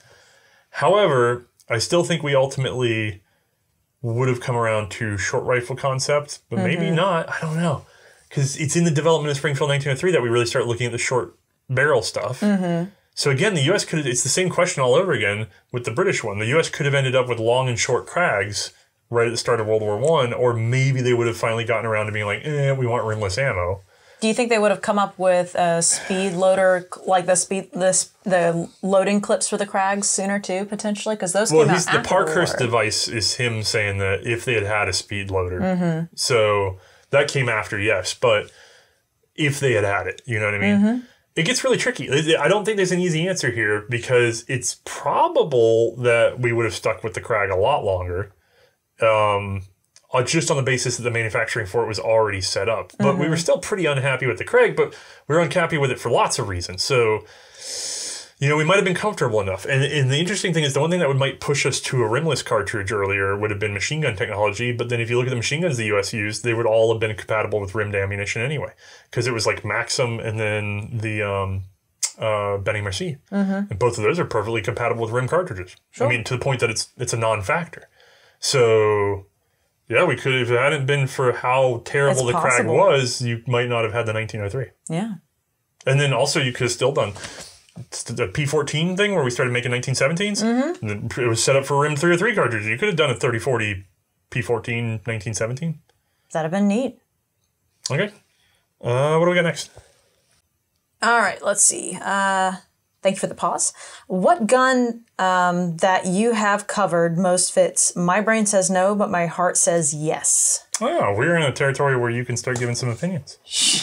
Thank you. That's very kind of you. No, to be fair, the problem is we're getting a lot of questions about historical technicalities, and I put them at the front because that's when my mind is going to be sharpest. Yeah. And so it's a lot of me fielding those questions, and then we're going to get more and more into the show, which you can answer. Because May does a lot of running the show. I just don't typically do a lot of the research side of things. No, that's my job. Yeah. Like, you chase around, like, the editing, and you chase around the dates, and you chase around the other people. If you're working with us, you're talking to May more than me, It's true. Like, the problem is May's much more organized than I am, because I have to, like, get down into this place and find... Desk. Yeah. No, or your car. My car is fine. It's fine. Do you want me to get the camera out and we'll go look in your car? I'm good. Yeah. Yeah. I will look in my. You can look in my car. I also clean your car. One you left stuff of water in there. Half the stuff in my car is your stuff. You just left it in there. Yeah, take it out of your car. Tell me to come help. It lives there. Like a hoarder. All right. All right. So yeah, brain says no, but heart says yes. The biggest one we've said it before is the Dryza, in that. Completely doesn't seem like it would be one that worked, and then everyone was able to shoot it and shoot it well from the get-go. 32 ACP, yet we're all sitting there feeling fantastic after shooting it and handling it because we were just able to, all of us, drill a hole with it. Right. That's remarkable. And definitely the Dryza is weird. Although that one's even weirder because that's like your brain and heart are like, what the hell is going on here? Like, you don't even know why it's happening, and it's happening. Your performance is through the roof, and you're like, why does this work? You're like, this isn't me. This is the gun. What? That was crazy. I think mine is probably like the Webley self-loader pistol. Just because so your brain says no, but your heart says yes? Yeah, because it's like, what is this rectangle? And it only has 7-round capacity or whatever it is. I can't remember now. 6, I think. 6 or 7. Anyway, it's like single stack, giant cartridge, totally unnecessary. Like, it's so big for what it does, right? It's frankly awful in a lot of ways. And then you pick it up and you're like, rectangle gun, boom, boom. Like, it's just fun. I just love having one around. You know what I mean? The Webley Fosbury? No, the Webley self-loader. Oh, I thought you said Fosbury. I was like... I think I said self-loader. Okay, I hope you did, because I thought you said Fosbury. Actually, the Fosbury is the one that I thought, would be an answer to this. Brain says no, heart says yes. I'm just not that invested in the Fosbury. Yeah, my heart is not quite that there with it. Maybe it's just like my not poor upbringing, but like my lower middle, I have the poverty mindset where you're like, how much that cost? And like, Webley self-loader is now, what are they? They hover around 1,500 maybe? No, probably lower than that. I don't know, actually. In the collector's market, they're like a not $2,000 gun. Though. You know what I mean? They're like a sub $2,000 gun for a Mark and Naval, right? Okay. So, really weird gun, expensive, but really weird, okay? And rare. Then you get the Webley Fosbury, which is also really weird and rare, but then they're like $18,000. And I'm just like, no. Like, I just can't. Something about that breaks me. I just see that number and I'm like, I mean, my brain likes the idea of it. On paper, it sounds cool. I like the idea of having $18,000. Yeah, I like that idea better. The idea of giving That's where my heart says I've never spent anything like that. No. And no. No, this is why I'm not a machine gun collector either, God, no, I really love machine guns a lot. Yeah. And not even because that's what everybody's into. What I like is the mechanism. The mechanisms, yeah. Yeah, just that it's such a Rube Goldberg thing. Yeah. And if I was like Bill Gates, I would have a machine gun collection. And yes, I would fire my machine gun collection, but that's not really why I would want it. I would want to fire them in order to see them do the thing. A lot of people are like... Would you get like the dopest slow motion camera? Oh, yeah, no, yeah. Oh, yeah. I'd be like, no, I'd be going weirder than that. I'd be like getting acrylic receivers made that would last. That would be rad. They would last all of not even 100 rounds. It's like something that would hold together just for 50 rounds, but we could film it, and just try to load the lightest powder we can so that it doesn't just immediately fill with smoke. Right. But see if we can't get 3 rounds just in a clear box. That would be me. By the way, donate to Patreon, because if I become a millionaire, I'm doing that. Acrylic machine guns. Well, so the advantage to supporting C&Rsenal while we're talking about currency is that I want to do this. Yeah. So. And you'll make sure it's done correctly. Yeah, it's kind of like having a video series about cocaine being hosted by someone who's addicted to cocaine. Like, I'm going to be like, look at these guns, I love them.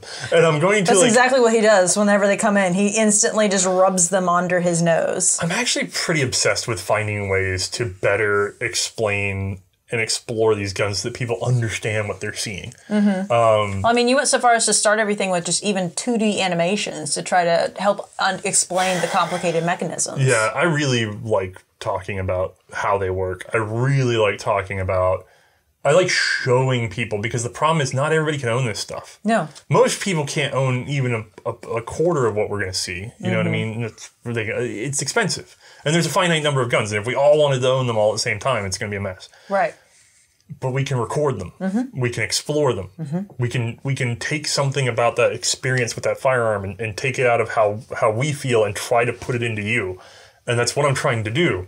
And everybody talks about how great the show is. And I hate it. Because it's not all you want to do. You want to do so much more. I am so imperfect at showing you guys this stuff. And after every episode, I'm like, why didn't I say it this way? Why didn't I show it this way? And as a matter of fact, May and I have been talking about... I'm always talking about trying to do more shorts and things, but then I never have the time, which is why I'm obsessed with growing the show only because I want the time to turn around and start doing little segments of like, hey, in case you missed it, this is what I was saying. Let me say it clearer. So like some stuff you haven't been able to go to as far in depth, or like, remember in this episode when I was like, I will talk about more about this another time. This is that time. Also, it exposes it to more people. Yes. Just like the little details. Remember when we were talking about like the Gear 88, the ability to walk the site up by clicking either side. Yeah, that's super rad. I never would have noticed that. There's a kinesthetic thing to that I'm obsessed with.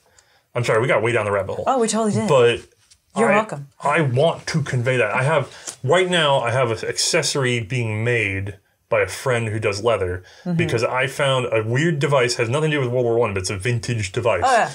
I found it. I tried researching it. I couldn't figure it out why it had some features. And I'm trying to surprise you guys with this. Until I was like, I found one reference to it in a 1930s book. I couldn't get it online. So then I had to go through this whole months-long process of finding this book. I got the book in. I got it open. I finally figured out not only how it's supposed to work, but there was actually a drawing. And it's not a very good drawing, but it was enough to figure it out. So now the reason why this accessory didn't make any sense is because there's another accessory made out of leather that goes with it. So I'm having somebody make one so that I can put them together. And then I'm going to do like a 5-minute video in which I blow everybody's mind about this device from the 30s. And they're all going to be like, I want that now. And so is this going to be like a year from now? No, well, it's whenever I get the leather thing. This will be an easy one to film. But it's just one of those little side projects that I've had going for a year now. You know what I mean? Trying to figure it out.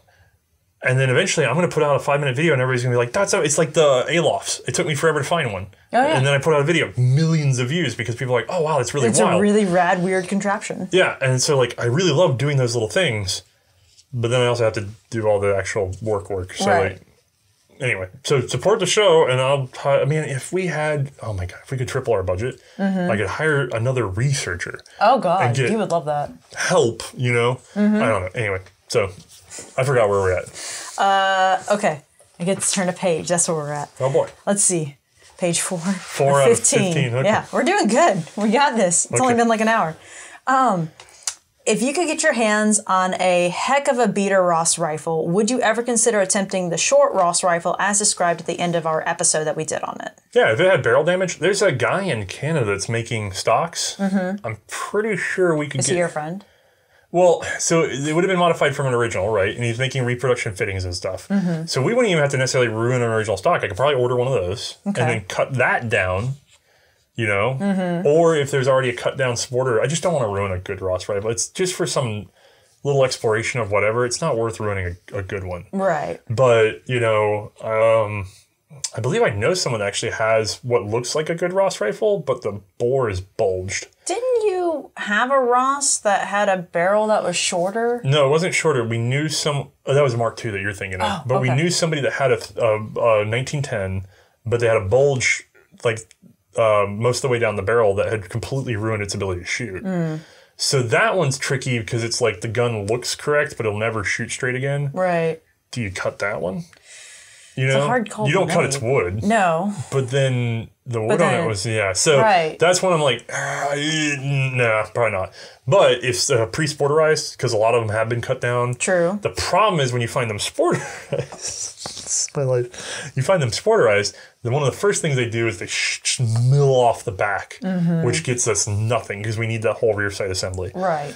But in theory, we could get one that was milled off and go get a receiver off of another one. And True. But then you're going through. But then how many of those are you going through? How many sporterized Ross rifles does it take to make this guy? If anybody has, I'll have to get the barrel length. But if anybody finds a highly damaged or sporterized Ross rifle, then a Mark III configuration, not the Mark IIs, that's not what this was, we're happy to try to take it on. Sure. Sounds like a plan. All right, let's see. What do we got next? Do you find it funny and odd that the most hated military rifle from the 20th century is now leading the way in bolt design for modern, high-value bolt-action rifles? This is one that started with a paragraph in front of it. I remember this question. Yeah, why is the Mauser fallen out of favor, basically? And he's referencing the Cucarno here, basically.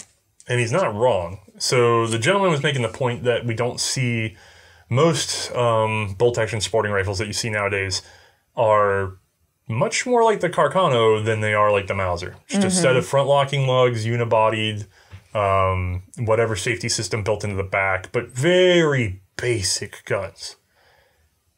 you don't see all these extra things that are on a Mauser on sporting rifles anymore. And that's because it's very expensive to do all those milling operations. And we've said this before. The Carcano is probably I don't know if it was actually the cheapest because it depends on how much energy Italy put into making it. But in terms of materials and cuts, it's got to be among the cheapest rifles of that war. Oh, yeah. Just in how simple of a design it is. It's simple yet rugged. They performed well. Which is why its general shape has shown back up, because when you're cutting metal and you want to do it minimally, you end up with something that looks a lot like a Carcano. Not the same magazine, not the same whatever, but, you know, tube, front locking lugs, unibody bolt body, central firing pin, you know, it's very similar. I think it's telling. Like, I think it's very telling that really the sin of the Carcano is the fit. It's the final fitting and the lack of bolt support when you have it all the way out of the gun. But if you have a lot of modern hunting rifles, man, they don't have a fully supported bolt that's balanced out the back of the gun either. They kind of rattle. Yeah. So it's all fit and finish. That's what people really don't like about the Carcano, because it's something that comes through its trust and it's expressed as quality. It has nothing to do with its accuracy or reliability or anything. In many cases, it helps its reliability. But that lack of feel, that lightness, that wobbliness, that rattliness, it all comes across as distrust in the system. Yeah, it is going to make you question its reliability. Yeah. To be fair, Carcano is extremely similar to, and for very good reason, the Mannlicher Schönauers. Except for the magazine, right? I say actually Schönauers because it's the Gewehr 88 style of bolt, right? But you take something like... Derived from, you think Gewehr 88... Carcano goes over here, Mannlicher Schönauer goes over here in terms of quality. I love the Mannlicher Schönauer. Oh, yeah. It's smooth, it's supported, it feels... And it's materially, there's very little difference except for fit and finish. Yeah, it's polished. Yeah. So, yay Carcano. Yeah. All right, let's see what we got next. Since M-Block is the French name, what did Mannlicher call it? Do you remember? Yeah, packet. Yeah. We looked it up.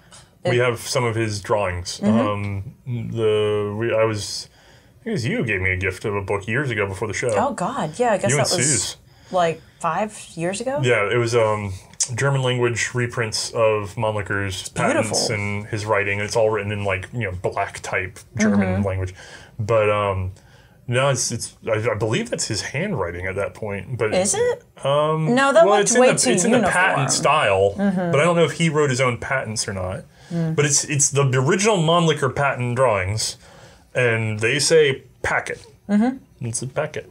So yeah, I guess that's it. Okay. All right, let's see. In World War I, when you captured enemy machine guns, you used it. What happened to that gun after the combat was over, basically? So the idea is people would grab the gun and use it in combat. Right. I don't think that happened as much as you would think. Running a machine gun is a complicated process, and people had to be trained on it. I don't doubt that people would grab them and spin them around and try to put them to use. I don't think they would last very long without being handled by the right people. They're not as grab and go as you think they are. No. Generally, there was a bounty paid for those. So what you would do is you and your buddies would really try to hold on to it because you get paid. Most armies would offer pay for captured equipment, and then that would be fed to the rear where it could be inspected and then put into a unit that had that ammunition availability. And so they would be refielded usually to second line or reserves. But so that's during combat. What about when combat was over? Well, no, so during combat he's saying that like you might grab it and use it, which maybe you would, maybe you wouldn't. But then after that it would be you take it back, you probably get paid a bounty for it. Yeah. I don't know about beginning of war, but definitely late. And then generally the number one thing I think I see a lot of them getting used for is like anti-aircraft and stuff like that, because you can put them at the rear and just load them with whatever. And just let them run. Yeah. And then another pause. Sounds good. Next question. Seeing a lot of attention paid to the FG-42, not only from the reproductions, but in general, this person can't help but wonder why no one has picked up production of them after World War II. Nobody was set up to produce them. Yeah. If you're going to... It's a whole retooling process. You could capture the entire factory and the workers and just keep it going. But it's like you live here now. The country that had it wasn't there anymore. The infrastructure for it wasn't there anymore. So what you would do is if you're someone else, you would take the lessons from it and apply it to what you were already working on. But if you're Russia, you've already got other stuff in the works. You're not really interested in small arms technology as much as you're interested in all sorts of missile technology and other stuff. True. If you're in the U.S., again, you already have all this other stuff laying around, and you get sort of you take lessons from it, but you want to make it U.S.ified, and so it was very influential in a lot of ways in terms of look what we could possibly do. But the actual execution of it didn't really fit in with anybody else's current plans of what they were doing. And a lot of post-war development really does carry on with what was already on the way. It's just like you don't see immediate responses to the Sturmgewehr. You kind of do with Russia doing their own intermediate cartridge and stuff. They're probably the most that sort of at least take those influences over. And a lot of people say, oh, the AK's a copy of... No, but it's in that same vein of thought, The problem is the vein of thought of sort of a light automatic infantry rifle that does all this stuff. You really start to see that move towards like the G3 and FAL, battle rifles. I know that doesn't quite answer all those same things. The FG's a little different, but you tend to see light infantry automatics as being the lesson that comes away from that, and they look for different ways to execute that. Okay. Yeah. All right, let's see. Oh, we're into some shotgun territory here, I see. Made it a whole own category, didn't it? Which shotgun are you most looking forward to covering in this series? You? Me personally? Well... Uh-oh. You're on the spot? No, I'm trying to think of it, actually. I'm going through the ones in my head. Honestly, I love the Shorgun. That one's pretty dope. Yeah, I think it's Hugrin. Oh, yeah, it's Hugrin. That's right. Hey, it was branded as... It's got an S starting, It was sold as the normal automatic. So that one's pretty rad. The normal automatic. That's a pretty cool one. The Goose Gun will be fun. That's way down the line. I know, but that would be hilarious. That would be like end of series almost. Well, now I just spoiled it. I've done the night... Oh, shoot. I just told them what the Knights of 11 is. We're only prepping through, I think, 1918 or 1920. I haven't quite decided, but we're only prepping up to 1920 before we launch. The Widowmaker will be fun. Yeah, the Widowmaker's a cool one. Yeah. Personally, Oh, God, I'm supposed to list only one. I'm, listing, 3 that I'm really looking forward to. Sorry. I mean, you could steal mine. I said the Widowmaker. I'm pretty excited for the Burgess. And not just... God, that is going to be rad. Not just because it folds. There's the foldy boy. That's cool. But I'm pretty excited about it because it is, to me, one of the most novel... It's got to be the most novel slide-action shotgun. Well, one of two of the most novel slide-action shotguns. One, you're thinking of a two-shotter, right? So, but I think... That's pretty rad, too. I'm actually trying very hard. There's nobody that's really written about the Burgess shotguns. It's sort of a side mention in another Burgess book. There's submodels of the Burgess, which I didn't know going into this. And then the Burgess company markets the new model this and the new model that. And some of it's after their bankruptcy and bought out. So it's wait, what? So who's actually doing this? Right. The dates don't really line up. There's some weird... Did the workers just not leave? They just kept going? No, it was probably that the IP was being liquidated. And so were the products. You know what I mean? So it's probably after the buyout, Winchester's well, let's just sell this crap off. Let's get rid of this. Yeah, extra cash, whatever. And so they kept saying the new model, this and that, and I'm trying to figure out if there's any... There are fundamental differences between different Burgesses. Features come and go. The question is, can they be subdivided into models that line up with the marketing models, or is it just that there's an ABC and that's... So I'm actually still trying to unpack the Burgess. We will not be doing episodes on it like we do for Primer, though, so I won't be sitting there trying to define all this to you at first. First flush on that series is going to be just a 10-minute video that shows you the gun and vaguely talks about, not vaguely, but talks about it to a degree appropriate for a Wikipedia article. Right. You know what I mean? It's not going to be a primer. And then the reason for that That's why it's not going to replace any primers. I think if I tried to do primer style for shotguns, it would be a magnificent failure because that pump has not been primed. I think the reason primer works is because most of you out there have heard of at least 2/3 of the guns we cover. If we start to do the shotgun series, you're going to quickly find that you haven't really heard of 2/3 of the guns.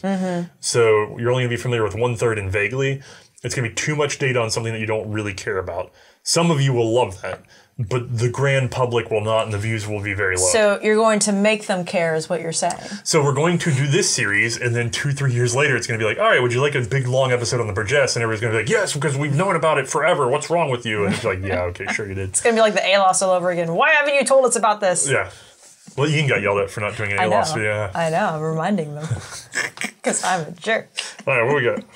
Let's see. After dealing with so many American shotguns, which do you think drove more innovation in the American market? Ease of use or ease of repair? Neither. Cost. Yeah. That's what it's boiled down to in your research so far? Well, first of all, they didn't give a crap about repair. Second, so wait, if the gun just broke, like, it... So don't get me wrong, the American gun industry used to try to take care of their customers and take care of repairs and stuff, but it was very... As far as I can tell, they would still try to charge you for it. It was very not what you think of as modern service, like after service. Modern after service really emerges after like the World War II. Like you see Soichiro Honda really gets behind this idea of like making sure that the customer is taken care of for at least the first 2 years of their product use or whatever, you know, because it's that idea of selling reliability. We would market on reliability on terms of the ruggedness of the gun, but we didn't really have that aftercare service the way you think of it in the modern sense. We still had it, just not, it's not quite the same flavor. And then ease of use is like, problem is like right from the start for repeating shotguns, it's a pump, you know, it works the way it works. There's some things in terms, I think what really happens is a combination of styling and price. Okay. So you make the gun look as, if you look at other, when we do our series, when we get to the Winchester Model 12, well, it'd probably start with the Remington 10, I think. So it's the Remington 10 and then the Winchester Model 12 are two guns that ooze futuristic styling in that period. So visibly, they're very appealing then. They look like something otherworldly. Nowadays, we think of them as nothing because all shotguns look like them. It's that thing, I forget what it's called, but when you define the mold, you end up looking uninteresting.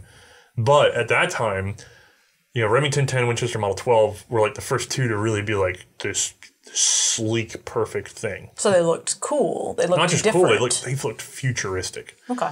Now we think of them as old. But they were space age looking before space age was really even a thing that was being discussed. You know, they looked like science fiction before science fiction really looked like that. They're beautiful guns. So that styling, that simple styling, and then it became a budget market. Right up until World War I, it was like there would be some competition in terms of like rifles. They'd be like, this is the better one and this is nicer and blah, blah. But then immediately after the war, especially with the economics, Europe never really liked repeaters for shotguns. No. Never really took off. So America was the only repeater market. And then in repeating shotgun market, it became ours is cheapest. It's the cheapest one. It's the best for the least. And that's what it became. So that's what the marketing... It stayed that way till today. It's still, you can only get... I mean, not really. There's other stuff. There's high-end stuff coming back into the market, or it's always been there because it's for like high-end shooting. But those tend to be double guns and things like that. Right. More recently, you're starting to get high-end autos that kind of rebirthed off of some of the. I think it was like the Breda brand that came over that brought inexpensive autos to the U.S. and then that sort of rebirthed a fine auto market, and then you start seeing expansion of fine autos. Okay. But generally, a pump gun is not a fancy gun. You don't see fancy pump guns now unless it's like marketed as a military or defense fanciness. It's not really like a high-end fanciness to be a pump gun. Yeah, I guess you don't really see a lot of those because, yeah, the repeating gun market especially just went into budget mode. And then a little bit like badass. Like, here's a little military, but mostly it's just like, which one's cheap and does the thing. Yeah. So. Okay. All right, let's see here. How much/often were the use of shotguns for not just bird hunting and clay shooting, but hunting larger four-legged animals with larger shot sizes? Referenced in advertising, magazine articles, and the lore of the time, when repeating centerfire shotguns were in their very early years. It's kind of weird. You see more. It's as we've been doing our scan series for the $5 patrons. I see a lot more mention of buckshot in the European magazines. Whereas in the US, yeah, they kind of tacitly be like, you can hunt buck with it. But really, when they market shotguns... it's usually waterfowl and things like that, definitely, right? Number one, waterfowl. Yeah. Number two, fowl. And then number three, rabbit.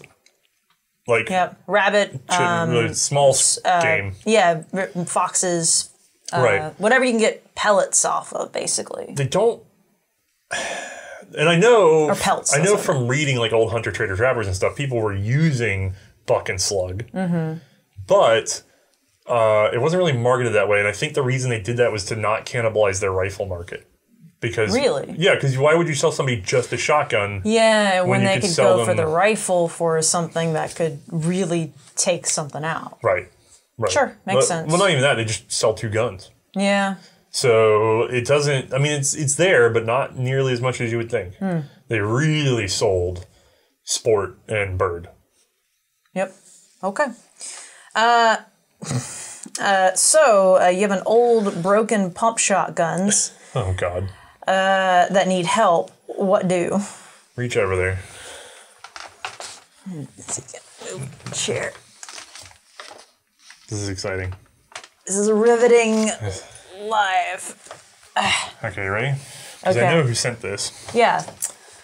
Doc, I have your gun, and as soon as I have 2 hours to breathe clear, I will go ahead and get the parts swapped with the spare receiver I have and see if it starts feeding. I'm sorry it's taken me a little while. I still love you. Okay. So this was a friend that you... Oh, it's Doc. It's Doc. That asked you to swap parts for... Or you suggested swapping parts with him on something? He really loves these... Doc is a beloved... Oh, yeah, that Western field? Yeah, he's a beloved family member of mine. And he wanted a 520, and I had just so happened to have encountered this one that's been reblued, and then it had 2 barrels matched to it, one of which had already been sawed off. So it needs to be recrowned and cleaned up. It's in legal length already, so that's good. And then it has a long and short barrel, and it's all matching. It's just been reblued, and it's room for somebody to tinker. So I came across these. I grabbed them up because they were inexpensive. Well, it's this plus 2 barrels. It was inexpensive. I grabbed it, and then not 6 weeks later, Doc's going, oh, I really want a 520. They're really cool, blah, blah, blah. And then he had some family stuff going on, and I was just like, I love him to death. So I was like, here you go. Which was the beginning of my curse, because then once he got a hold of them, he found out it wasn't feeding properly, so now I got to fix them. Oh, yeah. So I love you, Doc. I'll get to it when I get He took the time to do that. I put it right next to my tools, Doc. Sitting right over there. Someone asked, why do you love shotguns so? Because they're underappreciated. I actually really love rifles. I've been thinking about this too, because I can only collect so many things, you know? Yeah. Give me the Sharpie. And a lot of the stuff that's here is on loan anyway. But what do I want to collect, you know? And I've accrued a few rarities because of just paying attention. But then I need to liquidate. Like, I need to get stuff back out. I need to get down to... I don't need to own everything. Right. I can touch everything and not own everything. And then the shotguns you specifically have been bringing in the house because we've been having to hold on to them for a few years now. And just somebody loaning us one out, that would be quite difficult for that long period of time. The way that we did the pricing on the market, it's gone up a little bit because of the panic.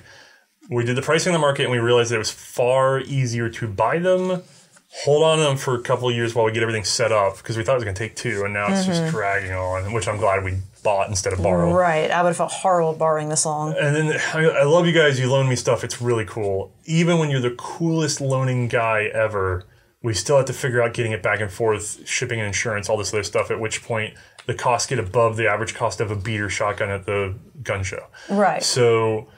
the easier thing is to buy up too many shotguns, get everything in chronological order, get them serviced. Working order, yes. Right. And then shoot them and then liquidate, right? And so I was sitting there going, wow, it's funny, but if I do this, I will then have the most complete repeating shotgun collection in North America. I don't think anybody's got one as complete as I have right now, even with some of because I discovered 2 models while I was doing this. So...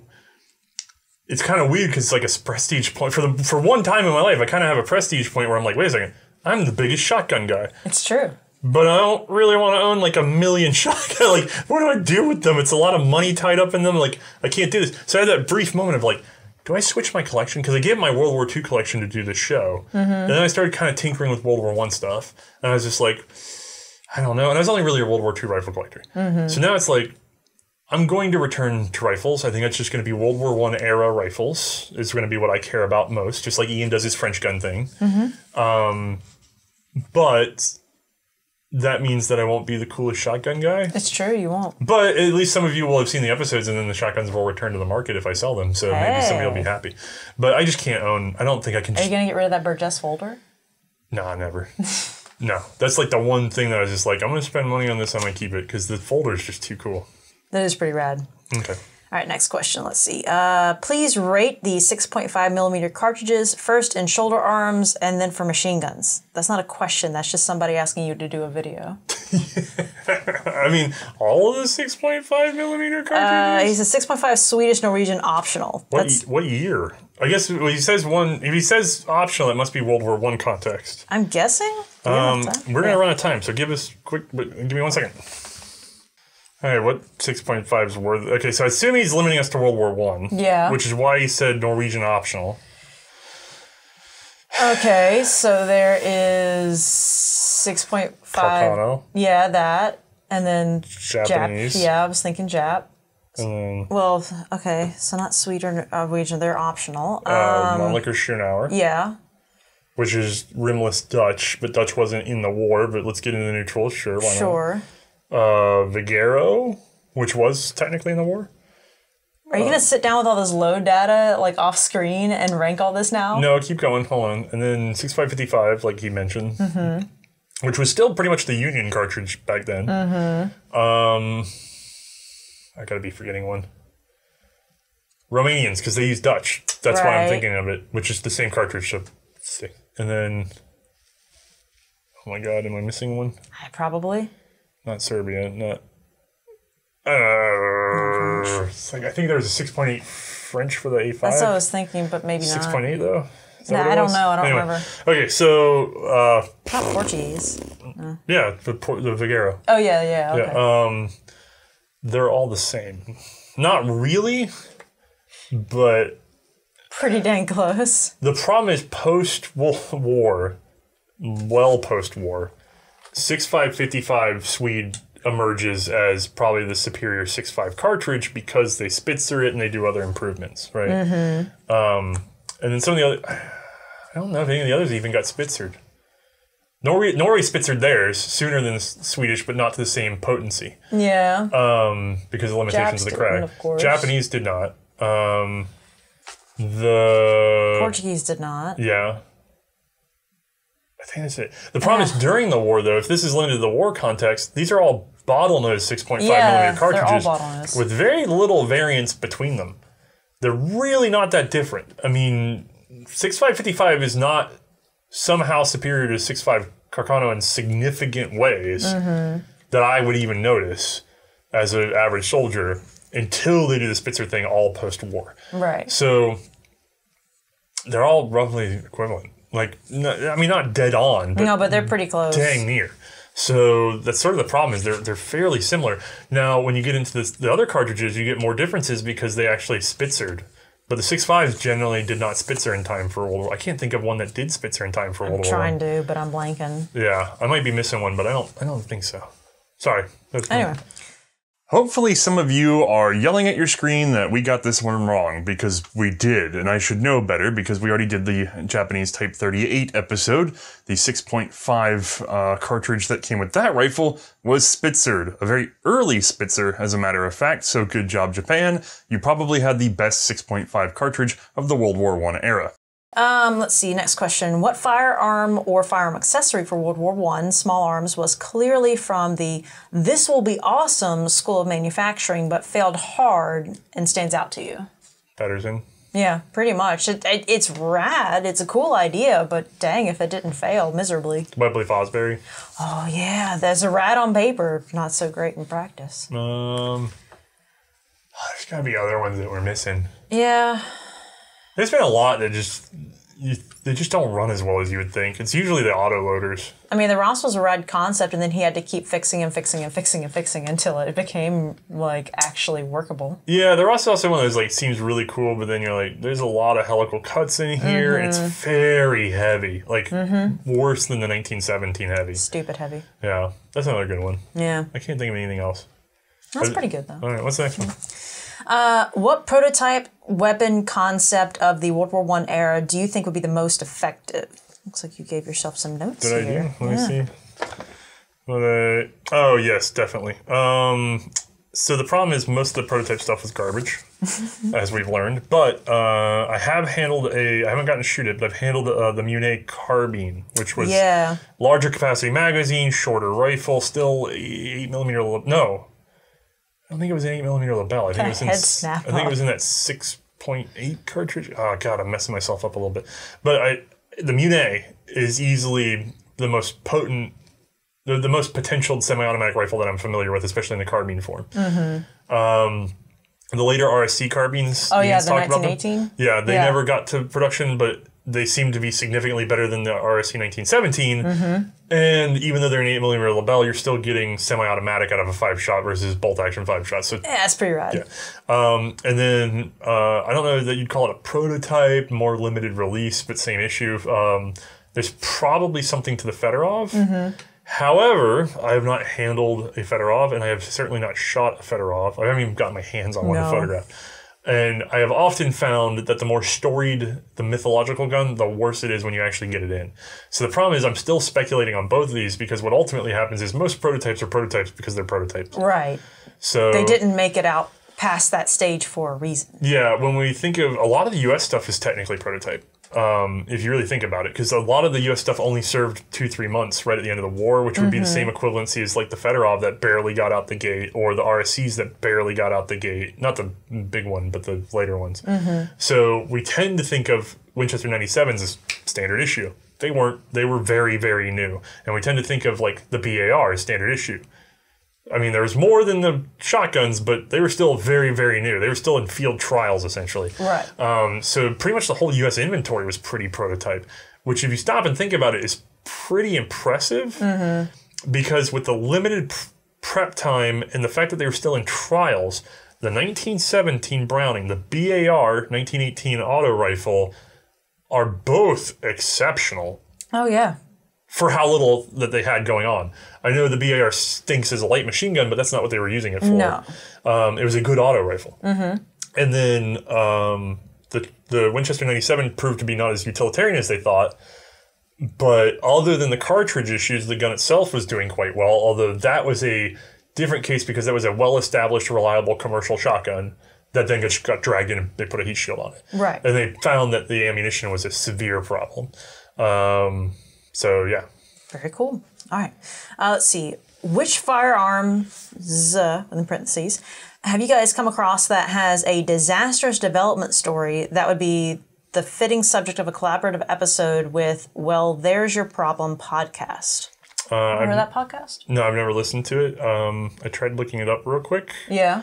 I believe they described themselves as exploring...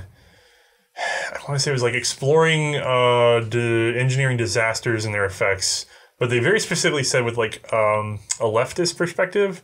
That's interesting. So they put their politics into it then. Right. So I'd have to listen to that. Like, I don't know what that means. Yeah, what does it mean from a leftist perspective? Right, so that's the one part where I was just like, and again... In engineering specifically. I just didn't have time to sit down and listen to one, so I don't know how that podcast approached the topic. If I was just doing it for a quote-unquote engineering disaster podcast and there was no politics involved, then I can answer that. I think did I put some notes on here? Let's see here. Trying not to forget some stuff. I remember. 8mm lapel cartridge. Okay. Because just from the title of it, Well, There's Your Problem, the number of sort of ripple effects from trying to have that 8mm lapel cartridge, that is one of the clearest disasters in arms design, which is that you got the most advanced cartridge in the world and simultaneously the worst advanced cartridge in the world like that because you're in too much of a hurry. You know what I mean?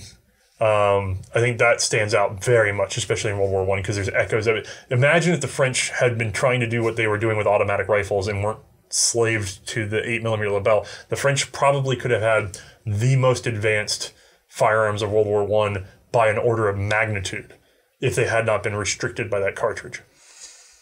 True. That would be quite terrifying. And interesting to think of how things might have turned out if that had been the case. Yeah. And then there's a bunch of little examples of just internal politics stuff like Brixia and Glicenti Glicenti and Brixia pistols, which are both Ravelli designs. But, you know, those are minor problems compared to the 8mm lapel cartridge. Yeah. All right, let's see here. Has there been a design for a firearm you've come across that you looked at and went, man, if only they changed this one tiny thing about it, this would have been amazing. If so, what was that change? Can you think of any? Because I put some notes for myself. Like I'm trying to think of something on the wall. See, you're just guessing at it now. Well, no, the problem is that I'm trying to think of anything. First of all, like every gun that doesn't have a semi-pistol grip stock for you, I know you. Well, okay, yeah, sure. Yeah, okay. No, I can't argue with that. Like, it's something as simple as that. Like, on the Serbian carbine, that would have been nice. Things like that. But they're still pretty good guns, though. Yeah, they're still pretty good guns. It wouldn't have made, like, a massive change, I don't think. I would say probably one of the biggest things that could have happened to Europe that might have changed the post... I think it would change modern day, potentially, is if the Steyr-Hahn had detachable magazines. Yeah, that would have been awesome. The Steyr-Hahn would have jumped leaps and bounds above others. Luger's preeminence comes from not just its utility and styling, but also its detachable magazine. If you put the Luger up against the Steyr-Hahn, the Luger wins only because of the detachable magazine. There's nothing else that sets the Luger. As a matter of fact, the Steyr-Hahn is superior. I'm sorry, Steyr-Hahn is superior to Luger in terms of handling and use and all that stuff, except for the magazine. Speaking of magazines that Lugers use, if they'd done the MP18 with like a stick mag or something like that, because they did that later on, that would have been really cool to have earlier on. Yeah, they did that for backwards compatibility with the Luger. Yeah, that would have been rad. That would have been pretty easy to tote around, To be fair, though, they ended up doing that, so... It was later on, though, yeah. No, I think... Sorry, to stay on the Steyr-Hahn for a second, though. Sorry, I just want to make sure I got that out. Yeah, I think if you had had a detachable magazine for the Steyr-Hahn, there's a significant chance that the 9mm Steyr cartridge would have become much more standardized in Europe. Although, part of the reason for standardization on 9mm barrel gun was also probably because the C96 was rechambered for it as well, and now you had two pistols chambering 9mm barrel, and then it starts to flow. Sure. But before the C96 went to 9mm Parabellum, the game was pretty open. As a matter of fact, the 9mm cartridge that really dominated would have been Largo, because it was available in the Bergmans, and then you see Spain using it with Campo Giro, and then immediately post-war you see it into the Astra series of pistols. You see Largo showing up. It's mostly Spain doing it, but you see more Largo pistols appearing even faster than Parabellum pistols. It's not until like World War II where Parabellum reasserts its preeminence. And I have this funny feeling that if you had a bunch of Steyr-Hahns laying around that were better than Lugers, that were, you know, with detachable magazines, there's a slim chance you could see 9mm Steyr become a more standard handgun cartridge. Got a weird one. They could have gone through on some revolvers, and I've mentioned some of them before where the hammer was just so heavy, but on things like the Smith & Wesson No. 3, it had that little trigger spur that popped out the bottom that really helped with the hammer.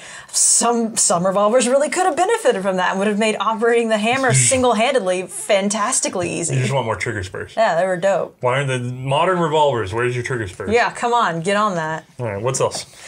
All right, let's see. Okay, there we go.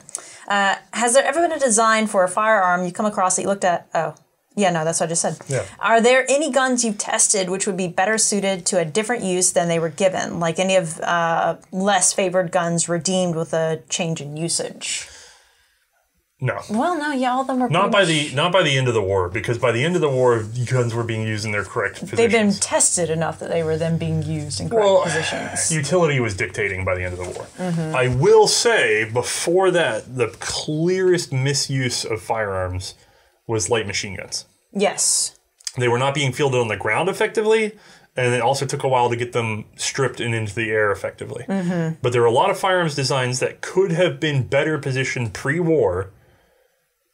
And really the only one that was... Well, there's firearms designs that could have been done better before anything pre-war. But if you look at heavy machine gun tactics pre-war, Germany and Russia actually had heavy machine guns figured out. Russia didn't commit to them as heavy as they could have been. Actually, Russia should have been the best machine gun user of the war, but their culture meant that the officers were nervous about fielding them. Germany fielded them very well and also had good doctrine like Russia. Britain was France was probably even a little bit better than Britain, but still not quite as doctrinally set with machine guns. And then Britain quickly overtook some of the others and started using them more effectively because they learned their lessons very quickly. Right. But overall, in terms of the world, people knew how to use machine guns effectively before the war. They just suddenly everybody had to realize that they knew how to do that. Light machine guns doctrinally changed in World War I. They were misapplied and then applied correctly. That, I think, is really where the difference is. Yeah, that's pretty cool, though, that they at least corrected on it in time. Right. All right, let's see. What else? What firearm do you find the most fascinating regardless of its actual functionality? Well, I remember answering this. We talked about this one yesterday. I said the Webley Fosbury. Yeah, it's fascinating. I mean, it's fascinating, but functionality-wise, it just doesn't really work very well. Yeah, it's completely useless. And then I had a note in here. Where is it? Oh, yeah, I remember. Sorry, some of these I was working on late in the night, and I had some more ideas when I was reading them for the first time. There's one I have not been able to get a hold of. I mean, I've handled 2 examples of it in various states of disrepair, but I've never been able to play with it. I've never had enough time to sit and really play with it.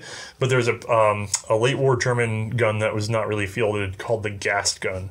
And it's a twin barrel with this like alternating actuating arm. You were telling me about this a while back. Yeah, I'm really fascinated about the feed and the disconnect and all the other stuff on that gun. It's interesting. And I just haven't sat down to play with one. So I'd really like to dig into that gun one day, and I just haven't had the opportunity yet. I mean, I've had the opportunity, but not the time. So, quick pause. All right, next one. In the Repercussion series, what's your opinion on using Indian-made muskets/pistols, and have you considered using them? I haven't done any research on the reliability of those, but assuming that on the I would do the research to the individual gun and use whatever's available. I don't really care where it comes from as long as it's trustworthy. Yeah. Because we need to be able to operate it. Yeah, and then there's also a level of responsibility of not maybe encouraging people to use dangerous things. Yeah. But I don't know what the context is on this. I mean, we did just use the Blanton hand thrower, so...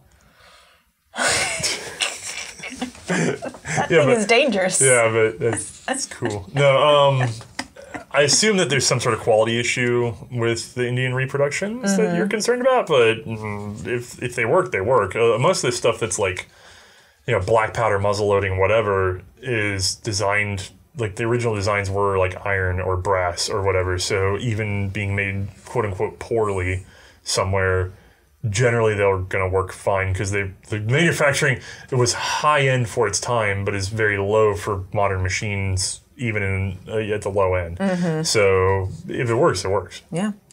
All right, let's see here. Which improvements do you think had the biggest impact on firearms design turn of the century? Metallurgy, machine tools, or test equipment? This is a hard one. Yeah, this one you were telling me about last night. You kind of had to think on it for a minute. It's very difficult because it depends on what we're talking about. Test equipment is... Do you think it depends on what country you're talking about? Smokeless powder came about because of instrumentation. The inventor figured out how to record the progression of an explosion.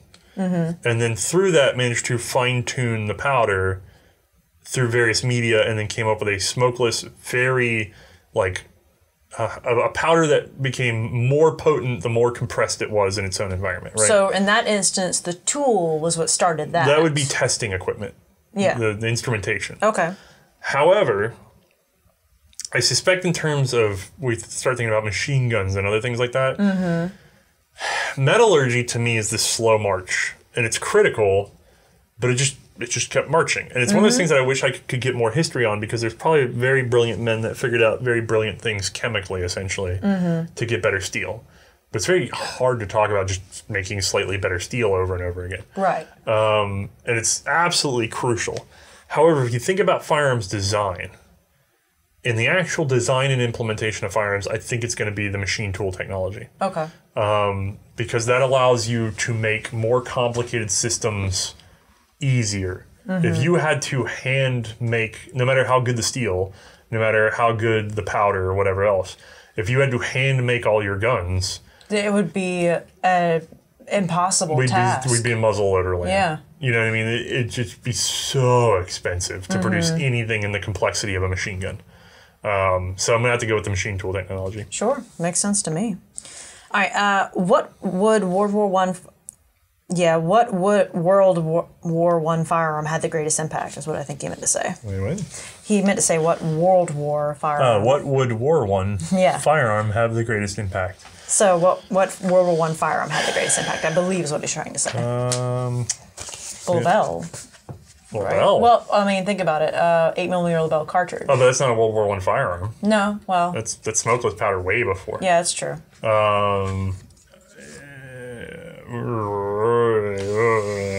Wait, is it specifically rifle or is it just firearm? It's firearm. Oh. Oh, God. Well, it kind of had an impact in that it changed a concept, the MP-18. Yeah, I was thinking the MP-18 definitely defined the submachine gun category. Yeah, technically the Villaparosa came before that in 1914, though, right? The submachine gun becomes very effective for World War II in certain contexts, and then today we really don't use it as much. You know what I mean? I really think, as much as I want to say the MP-18, I'm going to say probably like the Lewis gun. Because it establishes a groundwork for what becomes the standard light automatic machine gun. Is it perfect? No. No. But I don't think you get to the MG34 without having a taste of the Lewis gun. The MG 0815 is really the track that they took to get to the 34. But I really suspect the expectation of both weight and firepower was probably set by the Lewis gun more so than the 0815. Okay. Maybe the combination of the two, but again, it's definitely light machine guns because light machine guns then start getting put in all sorts of places. Yeah, that's true. They did make a drastic change. And they remain relevant today, much more so than submachine guns. That's fair. So, okay, there's my call. All right, let's see. How many weapons in the Great War had an impact their counterparts didn't? I'm paraphrasing. Okay. That is to say, any rifles, pistols, mortars, whatever, so much better than other rifles, pistols, mortars, whatever, that they actually were noted to change the outcome of an engagement.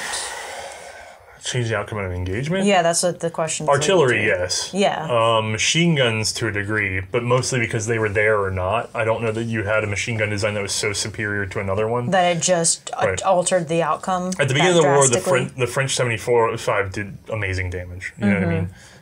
To the point that it countered the German machine gun. You know what I mean? So you have this sort of asymmetrical good artillery versus good machine gun, right? And then you start having German heavy guns that can really send it, and they're breaching fortifications, which really ruins any attempt at fortification, so Belgium and things like that. Like Fortress Belgium goes down because of German heavy guns. So artillery definitely had great effect, but I'm not an artilleryman. Right. In the machine gun world, it's really just about fielding them and fielding them properly. It's not really about the individual gun. Light machine guns, like I said, the Lewis gun really sets you up for an understanding of what is, so that there's an answer there. Sure. So I think the Lewis gun stands out very strongly against other light machine guns, and we've proven that. Perhaps the one light machine gun we've never tested is the Bergmann 15. Yeah. Not the other Bergmann. It's confusing. But I haven't been able to run that gun, so who knows? That might be up there with the Lewis gun. I've never gotten to run it. What else could have been like?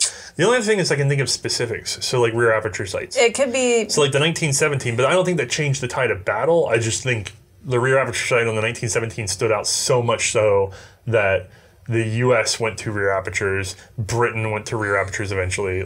And something like stocked pistols had a good potential, but they didn't really change No, outcomes. they just led to the submachine gun, though. Right. Yeah. They were just a leading in development. Right. They just stock pistols made you go, oh, we just made this wait, auto. Oh, yeah. Okay. So, there's my answer. Sure.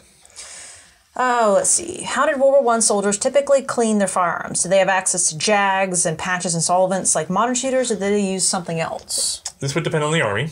Yeah. By World War I, especially mid-war, you're really seeing most cleaning being done with pull-throughs, like rope and just like That's a something you can easily pack away. like a copper wire brush. I'm not even sure, maybe brass, but a wire brush woven into like a boar snake. We still have. I mean, I probably have some laying around here. Yeah, this is much more advanced in that it's got a big poofy cotton thing. Right. But the idea is you have a length of rope, you have a scrubber to some degree. Usually, I don't think that they would have this sort of oversized thing at the end at that point, but you get the idea, right? You would pull through, And that was how you clean, because this tended to be the most convenient and the least likely to get damaged or whatever else. And then occasionally it would either be packed on your body somewhere, or be packed in the gun if it had a little container. Yeah, you could get a little trap in the butt. You'd have it with your ammo bag maybe, or pouches. Some armies still had older style cleaning rods on certain guns, but usually most rods were clearing rods, not cleaning rods. Right.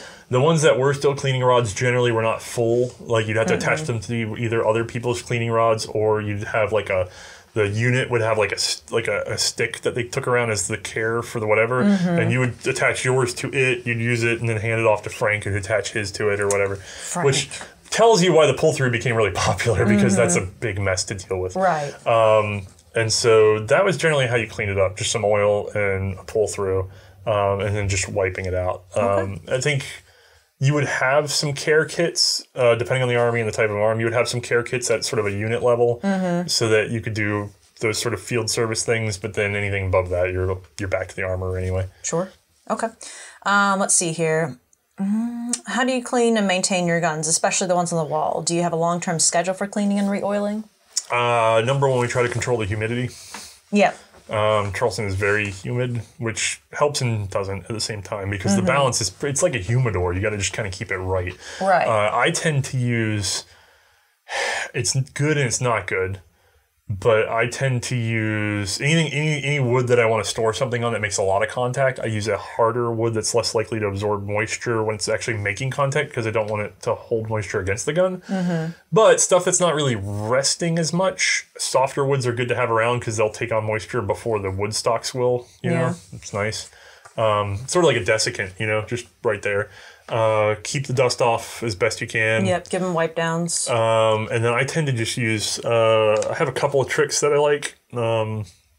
Number one, don't be afraid of like warm water and dish soap as the first thing to clean your stocks, unless they're completely unsealed and the grain is still proud. Then it gets a little weird, because you got other problems then. You need, you got a whole treatment process. If you have proud grain on your stock where it's just unfinished and proofed up and everything, that's time to maybe get out the rough cloth with some a little bit of diluted boiled linseed oil, wipe it in there, keep building it up till it has a little bit of like polish to it, polish it down, maybe wax it. But what I tend to do is I try not to go for BLO right away, because boiled linseed oil will darken a gun over time. If I have a gun that have gouges or something like that are really white, I'll go ahead and hit with some BLO, seal it back up. It'll darken in the cracks. That's fine. A thing that people don't use enough, I think, is just some basic like wood wax.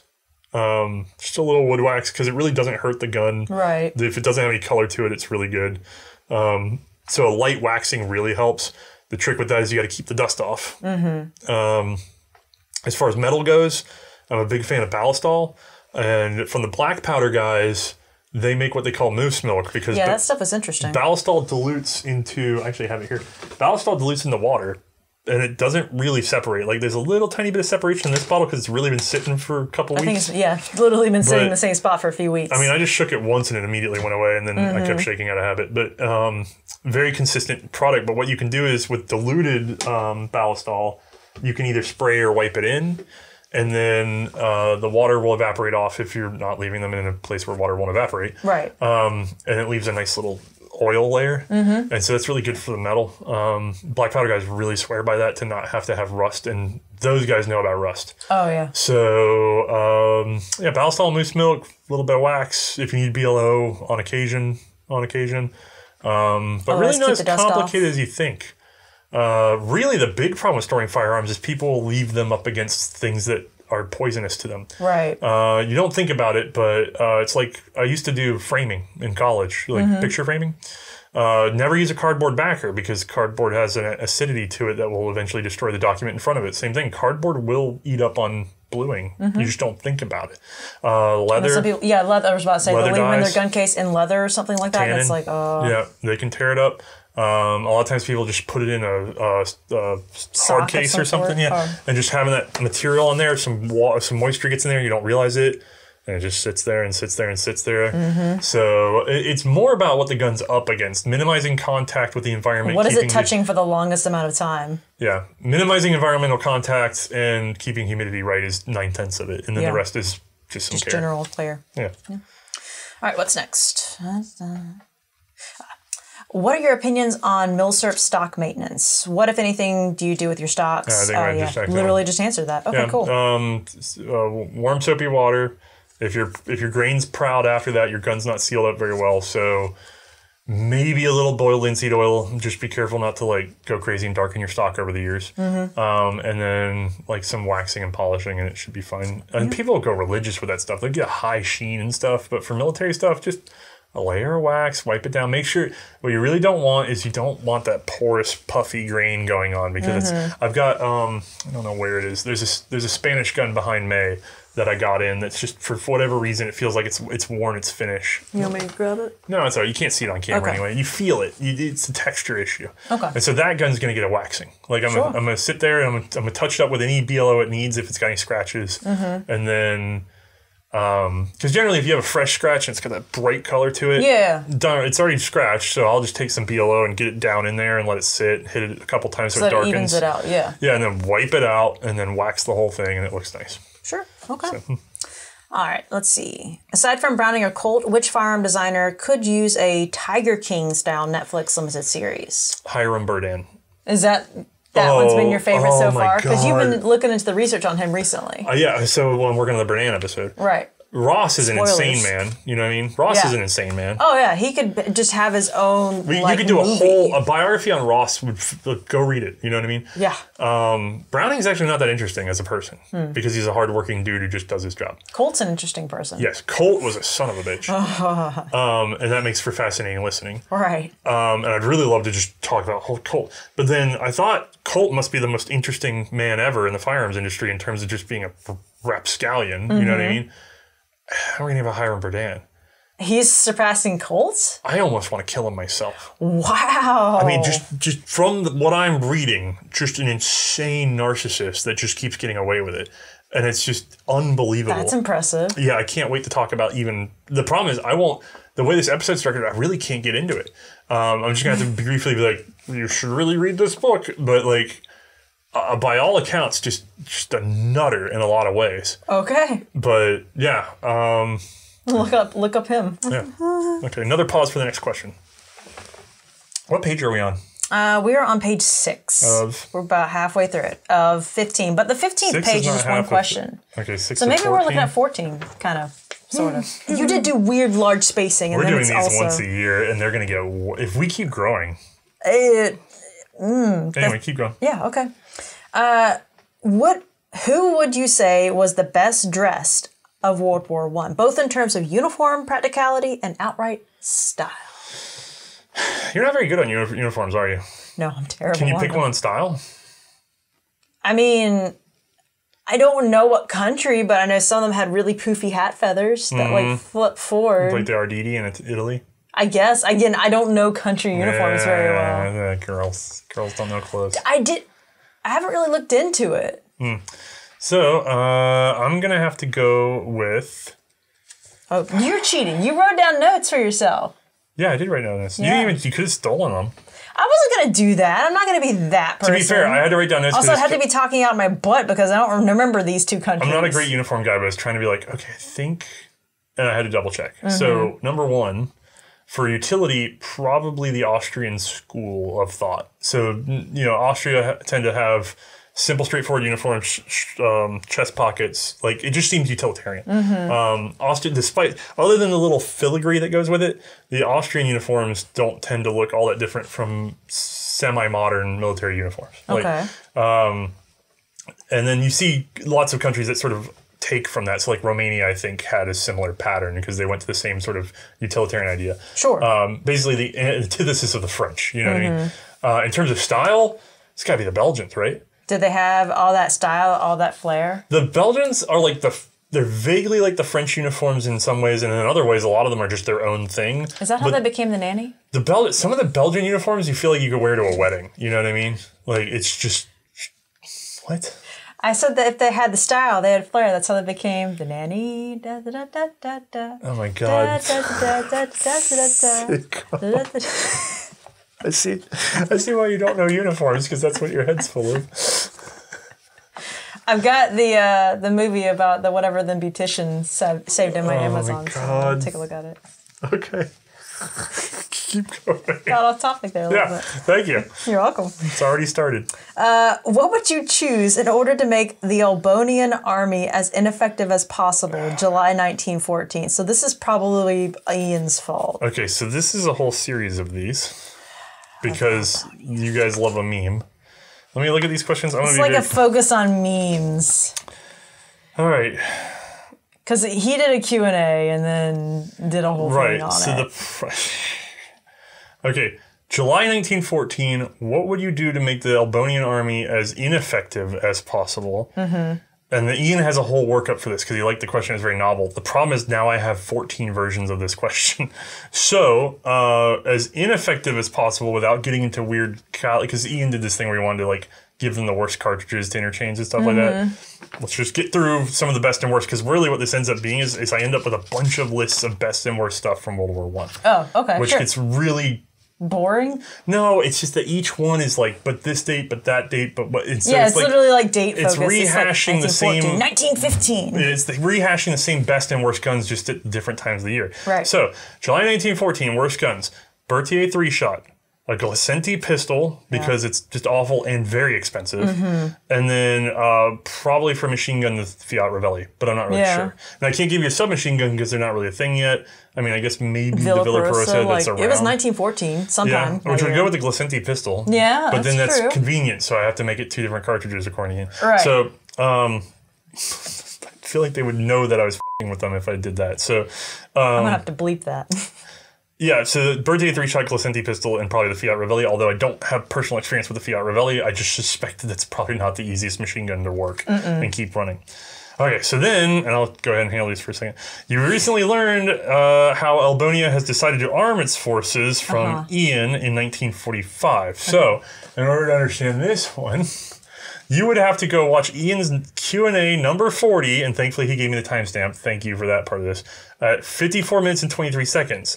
Ian defines giving the Albanians the worst possible guns available at the end of World War II. Mm-hmm. Okay? Okay. And he does a very good job, which is where the previous question comes from. And I did not do a very good job, but there's fewer options anyway. Mm-hmm. I'm planning to invade them, but I can only use weapons that were from 1917. So in other words, I think what he's setting up is I get the best weapons from 1917 against the worst from 1945. Right. Is the theory. You think that's where he's going? Yes. So Ian got to just make up calibers to go with different guns. Right.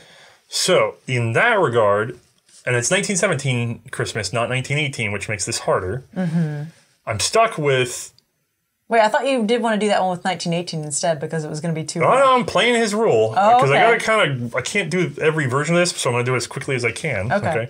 So, 1917 weapons, right? Mm-hmm. If I can change cartridges radically, Colt 1911 in 9mm. Okay. If I can't do it radically, I'm going to do Steyr-Hahn in 9mm. Sure, Steyr-Hahn's a pretty good choice. Probably Parabellum, but it could be the other one. I don't care. Can you get it stocked? Because... In 1917? No. Then I have... So this is where it gets weird, because the SMG, I have like no options. If it's 1917...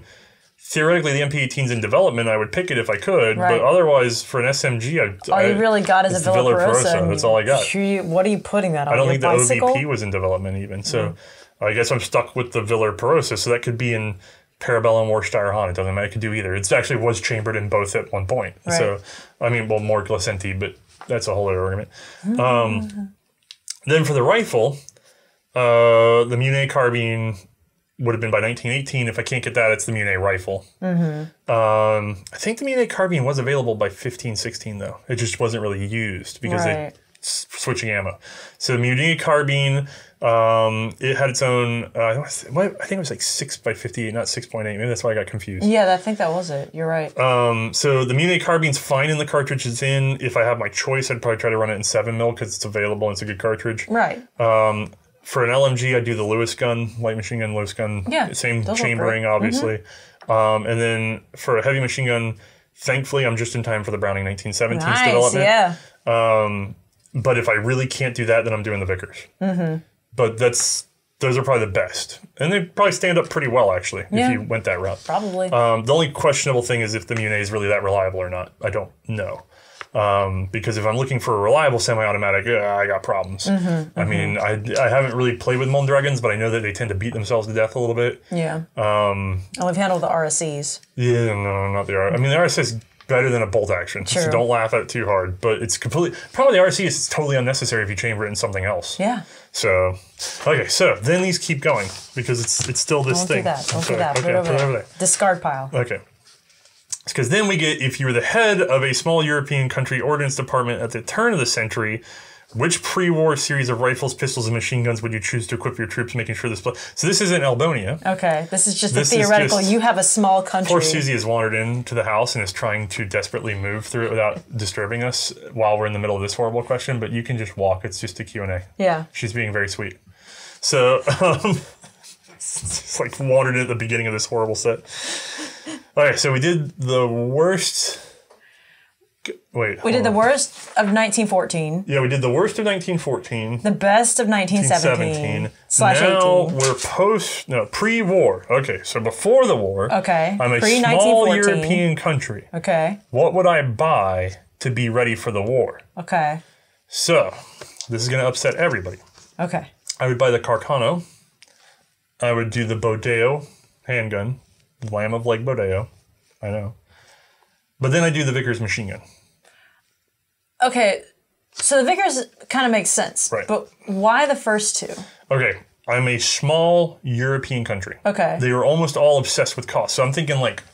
So you've got a really tight budget is what you're thinking. I'm thinking about like Romania or Greece or whatever, right? They should not spend money. Well, they had bolt-action rifles that were lovely. Especially Greece had the most expensive bolt-action rifle.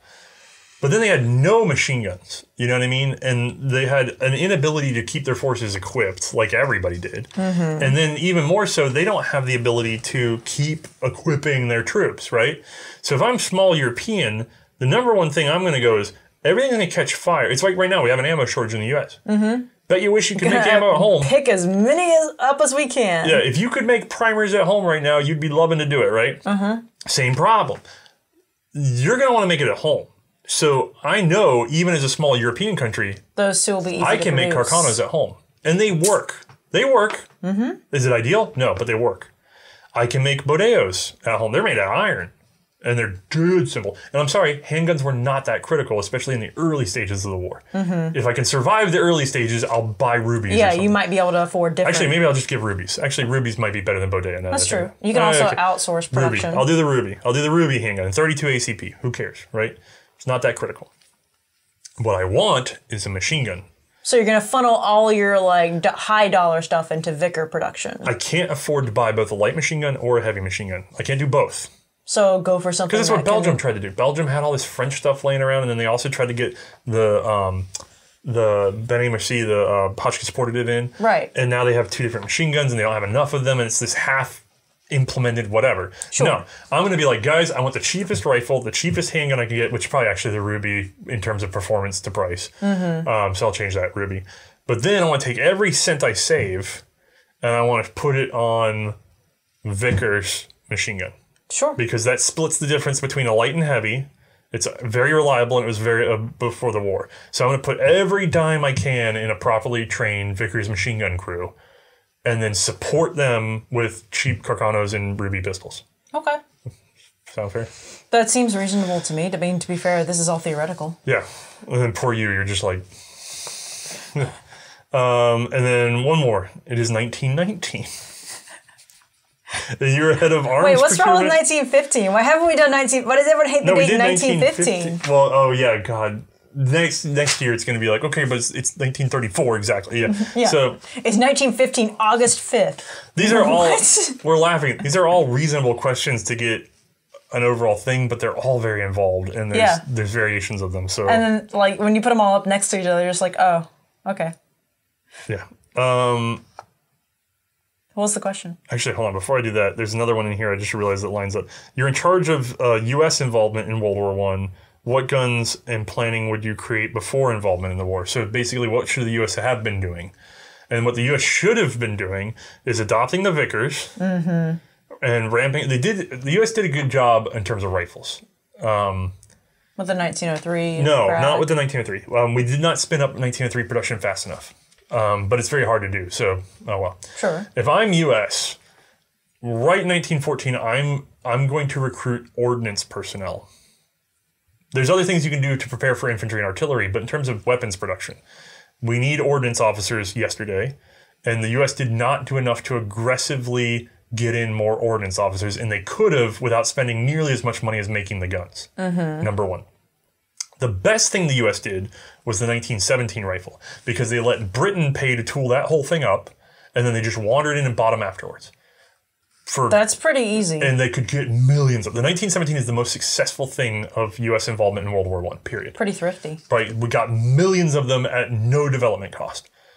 Fantastic, right? Sure. Not no, because we did a better job. Right. Yeah, but very low. Yeah.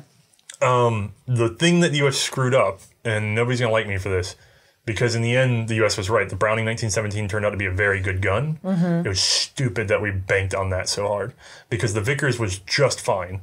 It was available, and we could have been cranking it out. The real thing is the U.S. needed to go in and shake Colt like by its roots and say, get to work, because Colt really dragged us into a machine gun debacle. So Vickers machine gun, get rid of everything else, forget the Benets, forget everything else. Vickers machine gun right away, and as many as you can get, and start training machine gun crews yesterday. But there's all sorts of, Val Browning and some of the others that we've talked about in our show have all sorts of reports about how bad the U.S. machine gun program was before the war. So the U.S. didn't even know what it was doing wrong. But if I could just magically make them know, machine gun, machine gun, machine gun, machine gun, you know what I mean? And then beyond that, you can talk about airplanes and stuff too, because we didn't really get as much domestic production of things as we think we did. We tend to confuse World War II with World War I. The U.S. was not nearly as ready for World War I, despite the lead up. The pumping from Europe in our arms economy helped, but not as directly as it did in World War II, where we really let Europe spin us up, and then we were like, yeah, and then we just threw more on the fire and ran with it. We did a better job in World War II. But that's what I think I would do. Did I explain that? I think so. Yeah. So more ordnance officers, Vickers, and then the rifles are doing fine. And then the 1917 revolver program worked out pretty well. You could have done that earlier, in addition to trying to get more 1911s in production. But handguns really aren't that critical. I'm going to be honest with you. Okay, so. Do you want to take a pause, or are you going to try to answer that question? I'm going to try one more. Okay. It is 1919. You're a head of arms procurement for your nation's forces, and after witnessing but not being involved in the now ended Great War, so basically I'm Switzerland or Norway or whatever. I need to upgrade the military small arms. You're an inland country with the size and terrain similarities to the state of Montana. Okay, are you ready for my answer on this? Okay. Carcano, Ruby Pistol, Vickers. It's the same answer. If Montana's not that big. No. I'm an inland country. I'm not a major power, right? It's mountainous. Yeah. If I saw World War I and I was worried that it was going to happen again, I would say we need a crappy pistol, a decent rifle but inexpensive, and then we need to dump we're going to min-max our stats on machine gun. And it's going to be light, so it doesn't have to necessarily be the Vickers. It could be the Browning. Browning is a good light machine gun, light or heavy machine gun. We're getting into weird territory here. But realistically, if I see World War I, if I'm psychic, I'm going to be looking at like airplanes. You know what I mean? Yeah. Like I'm going to look at mechanization.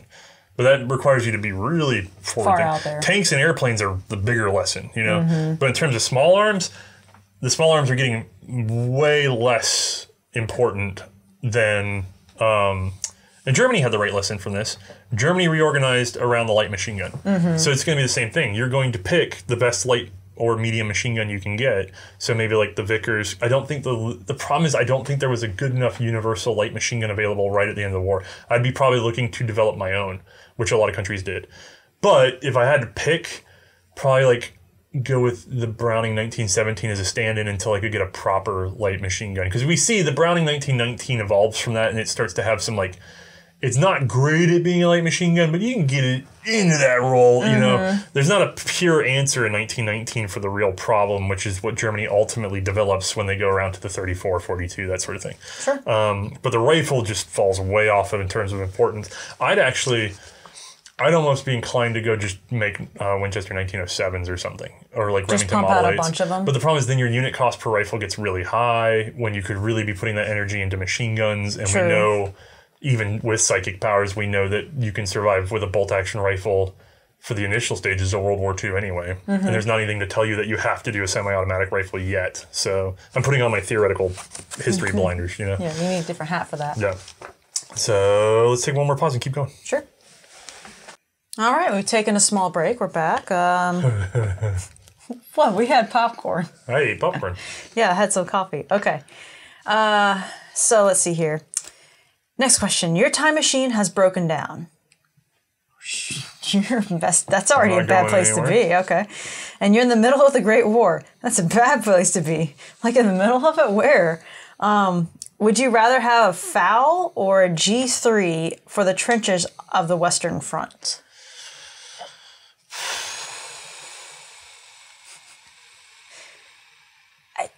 This is hard. So is it hard? Because I feel like you're probably going to prefer your FAL. I'm going to upset a lot of people. The problem is, theoretically, the G3 is the superior rifle in terms of actual utility.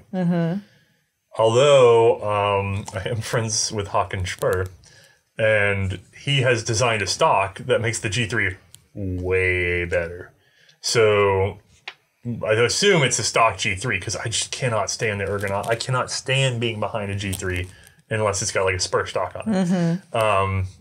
But theoretically, G3 is better.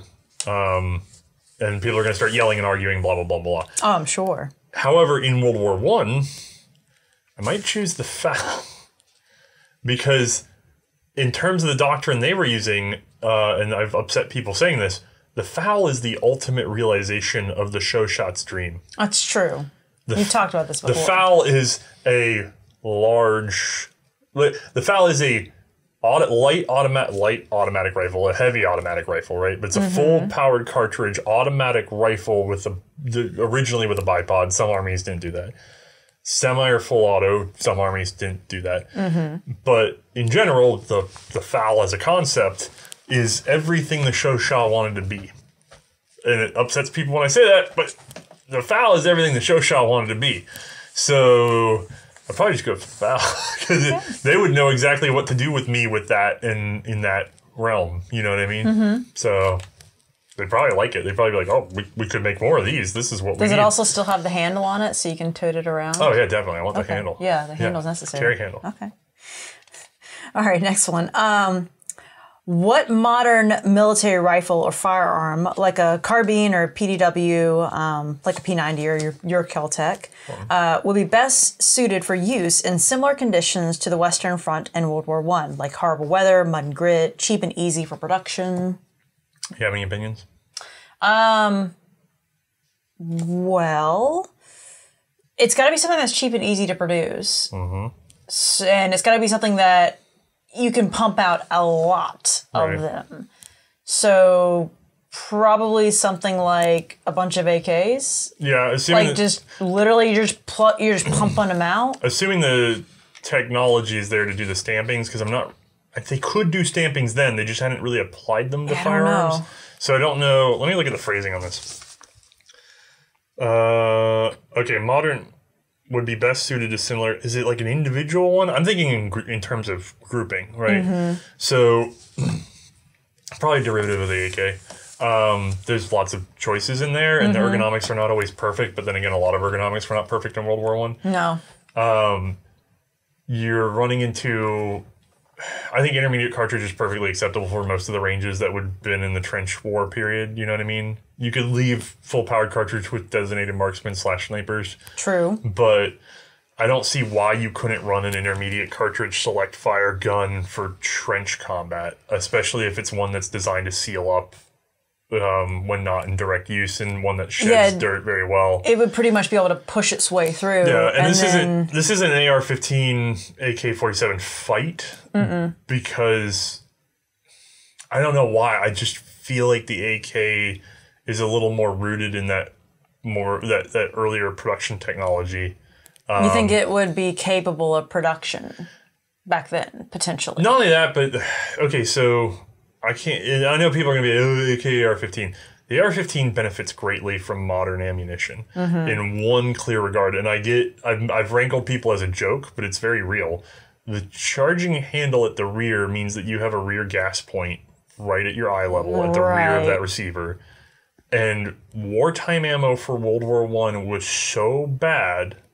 I want to be clear. It was so bad that Winchester ammunition was blowing 1917 receivers on occasion. That's pretty bad. That's very bad ammo. Bad consistency. So that's a worst case scenario, but a lot of ammo was very inconsistent, and I feel like there's a little bit more ugga-dugga with the AK. Fair. I haven't sat down and done a complete study on the two. For my money... That's what I'm just thinking, like, you brought up a better technical point on it. Right. There's all sorts of benefits to the other system. And again, we're only looking at two. There's other systems out there. We could be looking at all sorts of stuff. We could be looking at, Galils or something, which is derivative. But, and then there's completely different weapon systems entirely that might have done better. Like,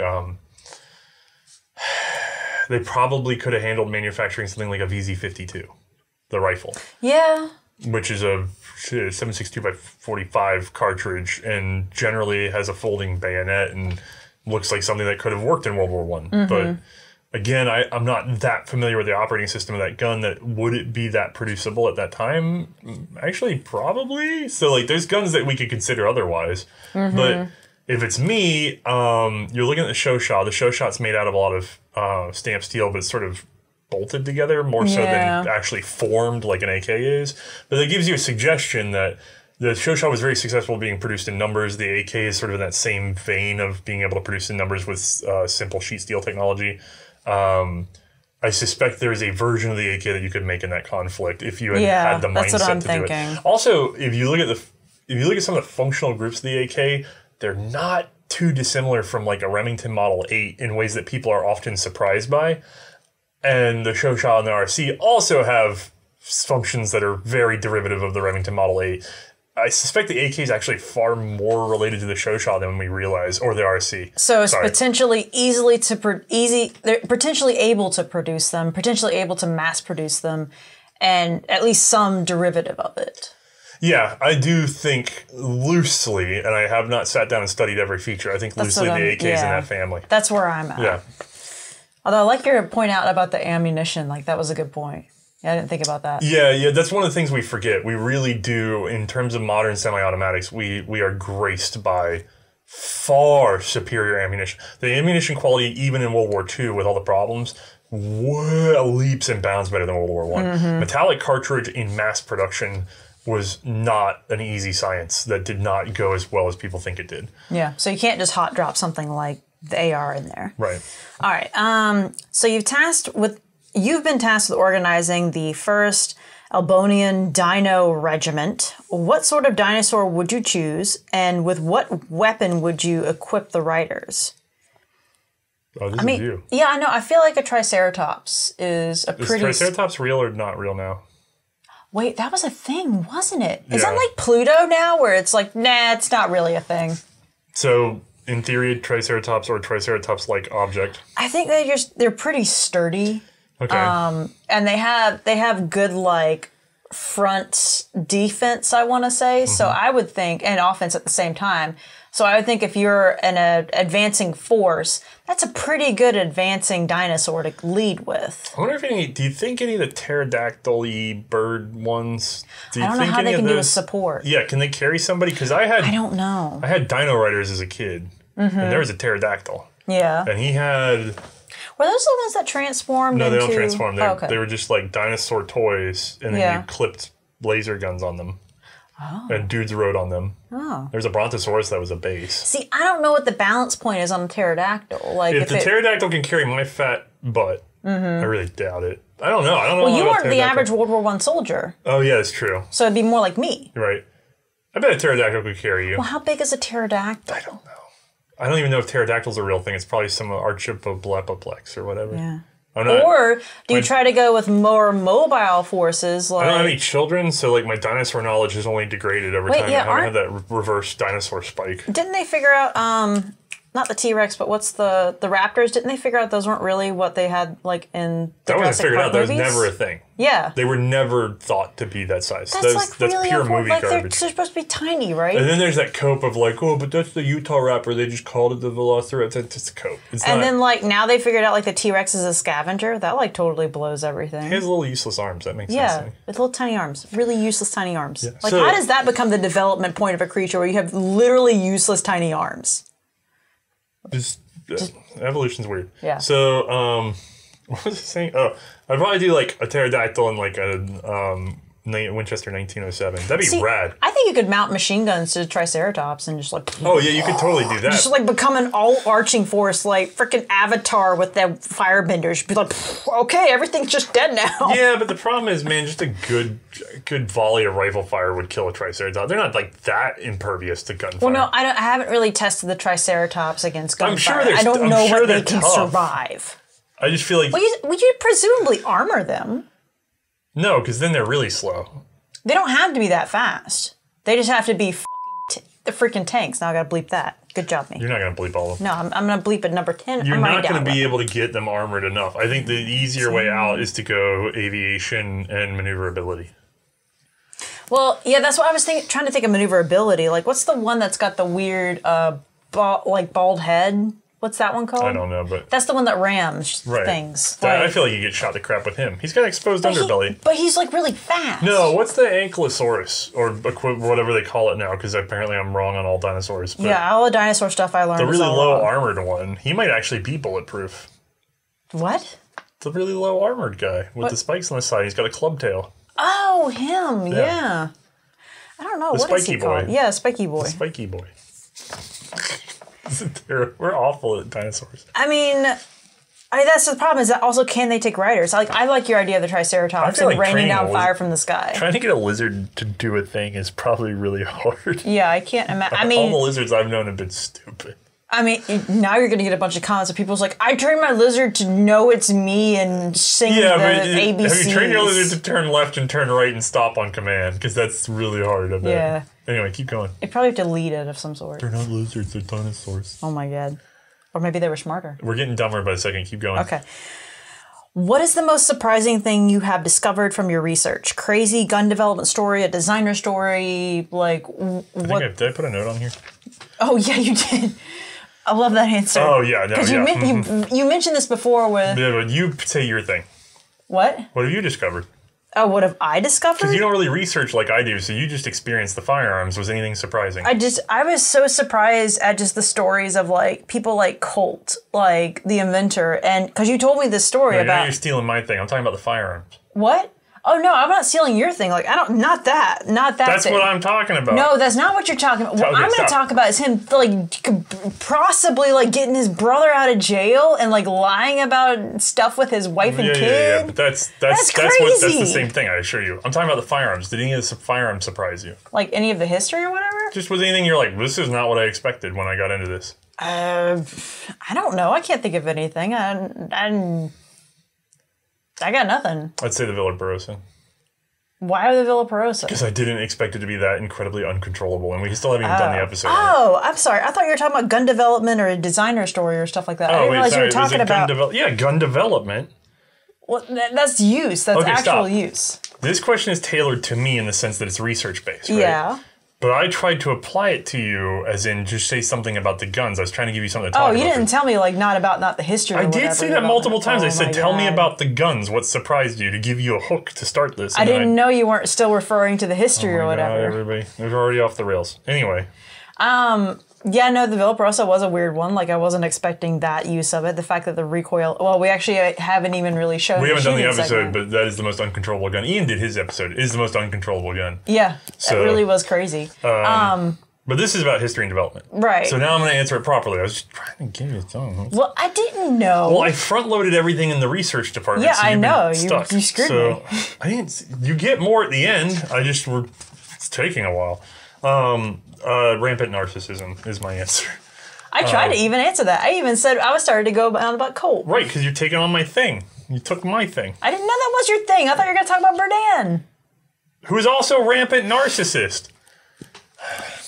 Anyway, much of gun development, like apparently everything that human endeavor has ever done, is driven by insane narcissists who just push and push and push and end up in charge of things. Like, and they mow people down in the process. They don't care. They just keep going. It's been the most alarming thing that I've learned in my life because I try to be a very thoughtful person. I try to be very kind to the people I know. And it turns out that's probably why I'm failing. Like, I'm not a failure. We have the show. We have support. I love you all.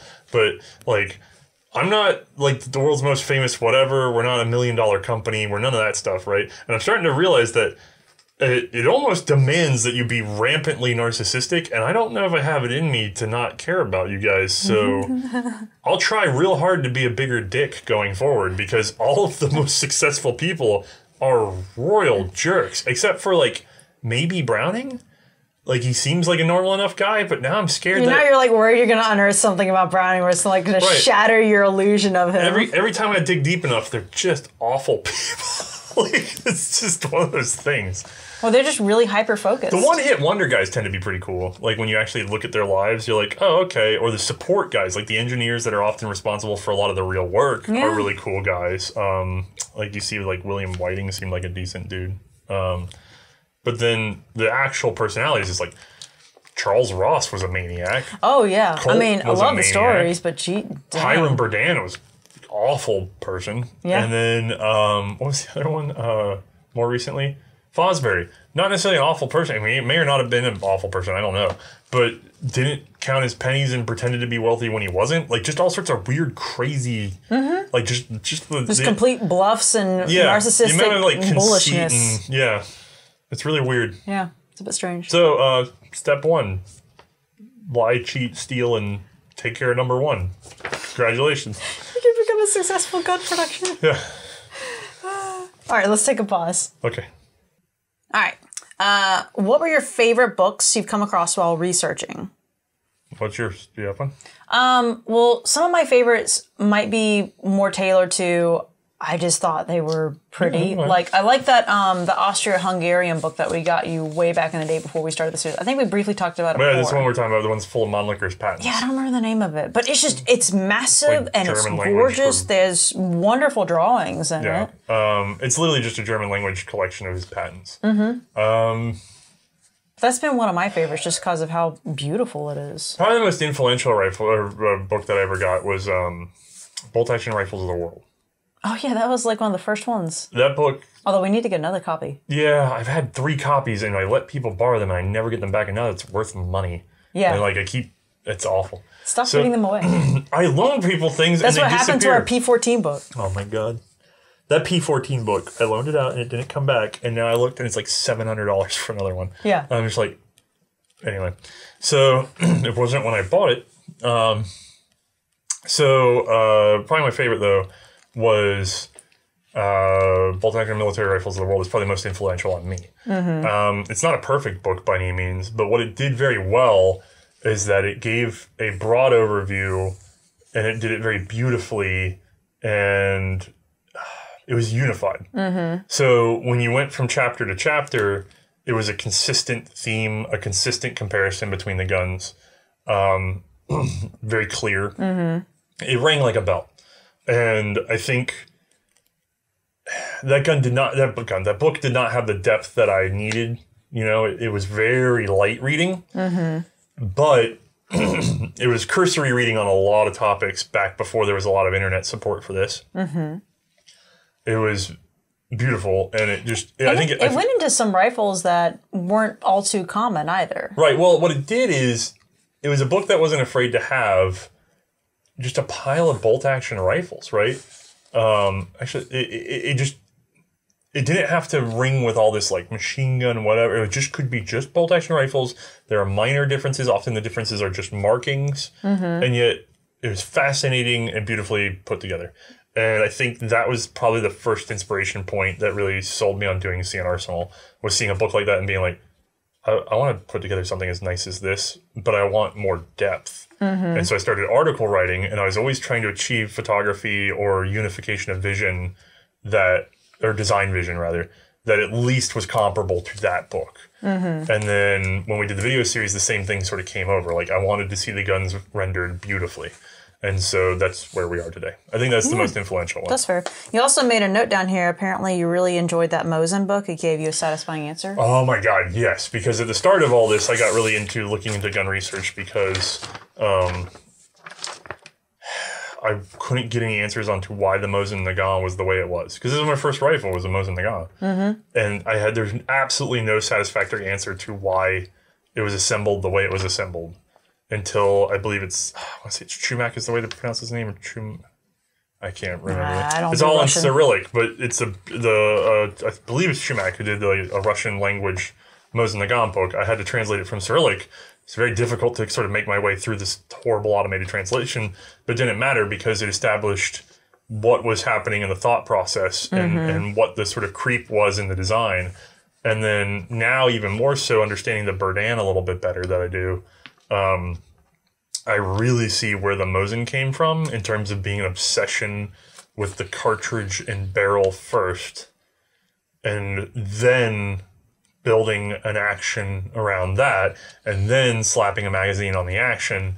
It really starts to make you go, oh, this happened very ad hoc. Because you think of the Mosin, you think of the short magazine Lee Enfield, you think of it as an ad hoc gun that was built over stages and stages and stages. But the Mosin is the same thing, but done way closer together and all in pre-development, and with this weird bias towards that's not important. What's important is we've already been doing it for 2 weeks, and you're like, but it's worse, and we're going to start doing it for 10 years. No, we're not going to change it now.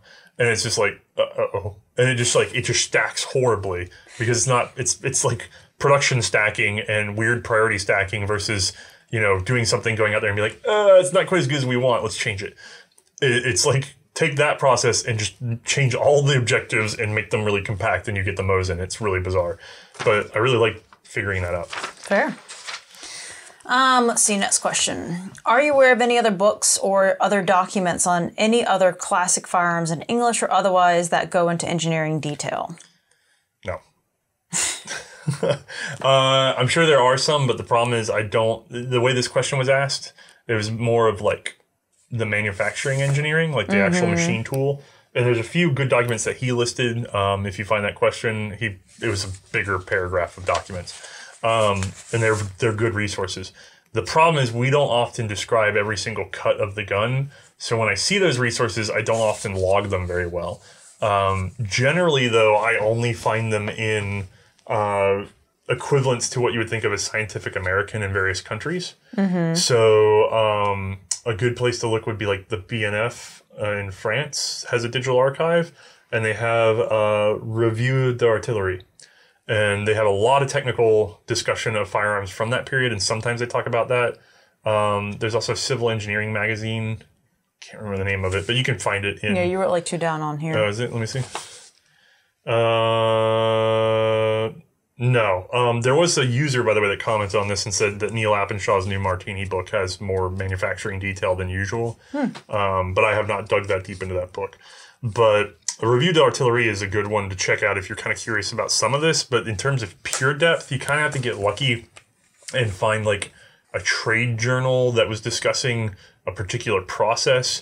I know there's some documentation of like the Peabody Martinis being constructed and how they were constructed. I can't remember where I saw that though. It was just one of those weird trade journals, Fair. Good resources for this is Hothy Trust and the BNF.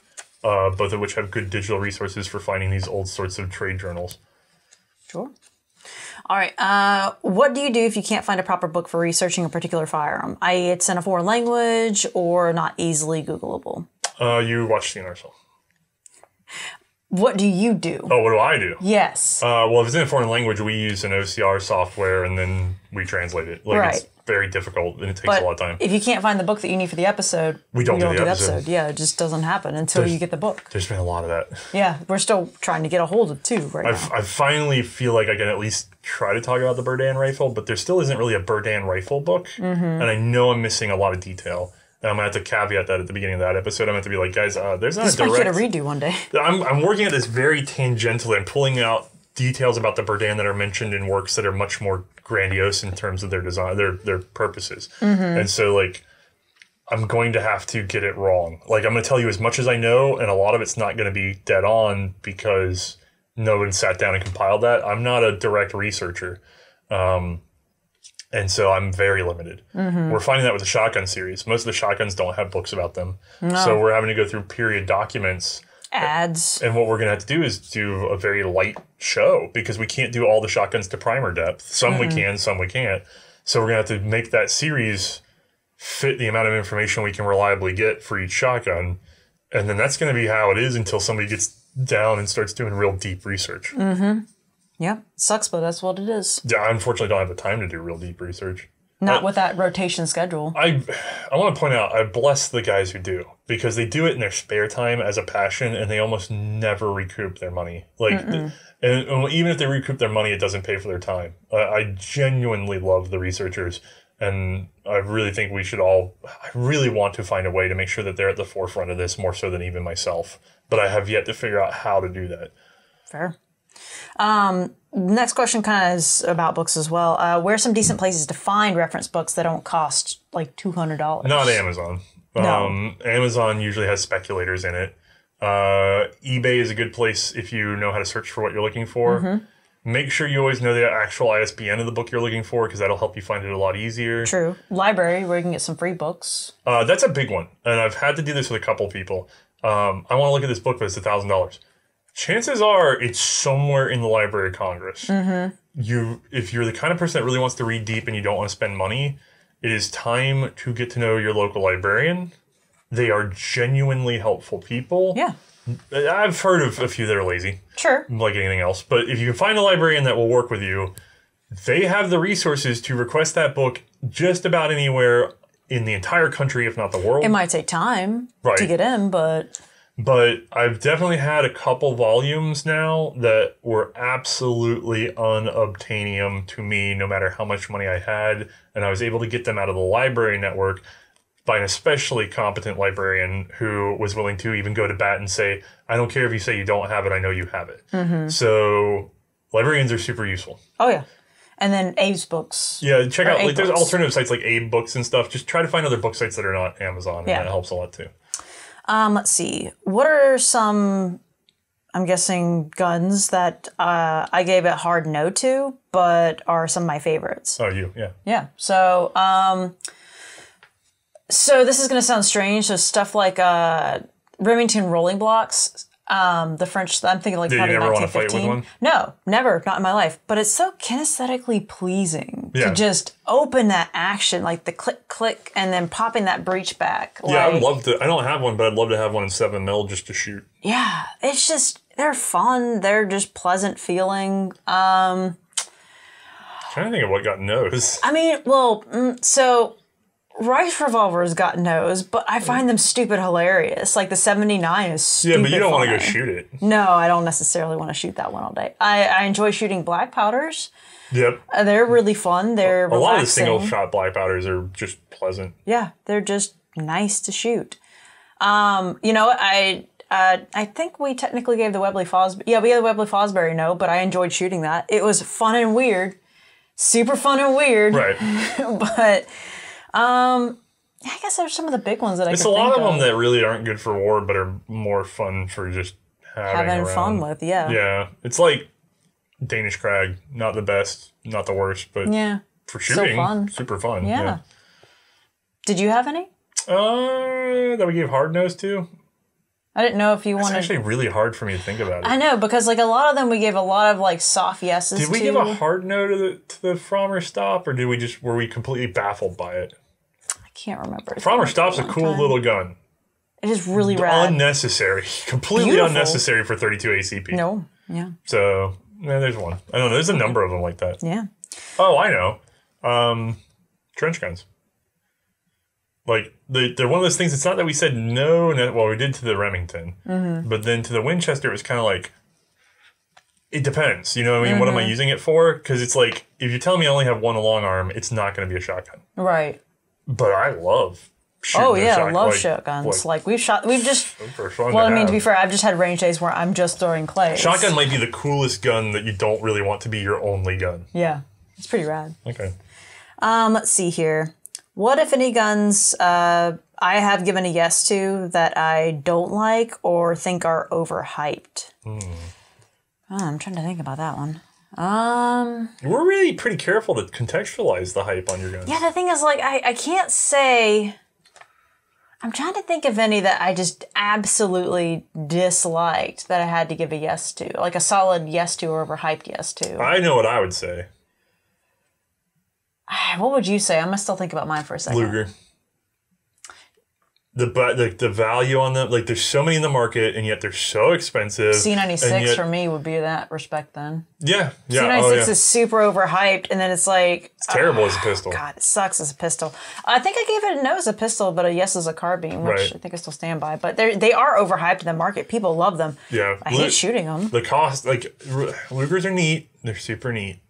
I'm just not enamored with them. They're mechanically finicky. And it's not the toggle. Everybody gets into the toggle.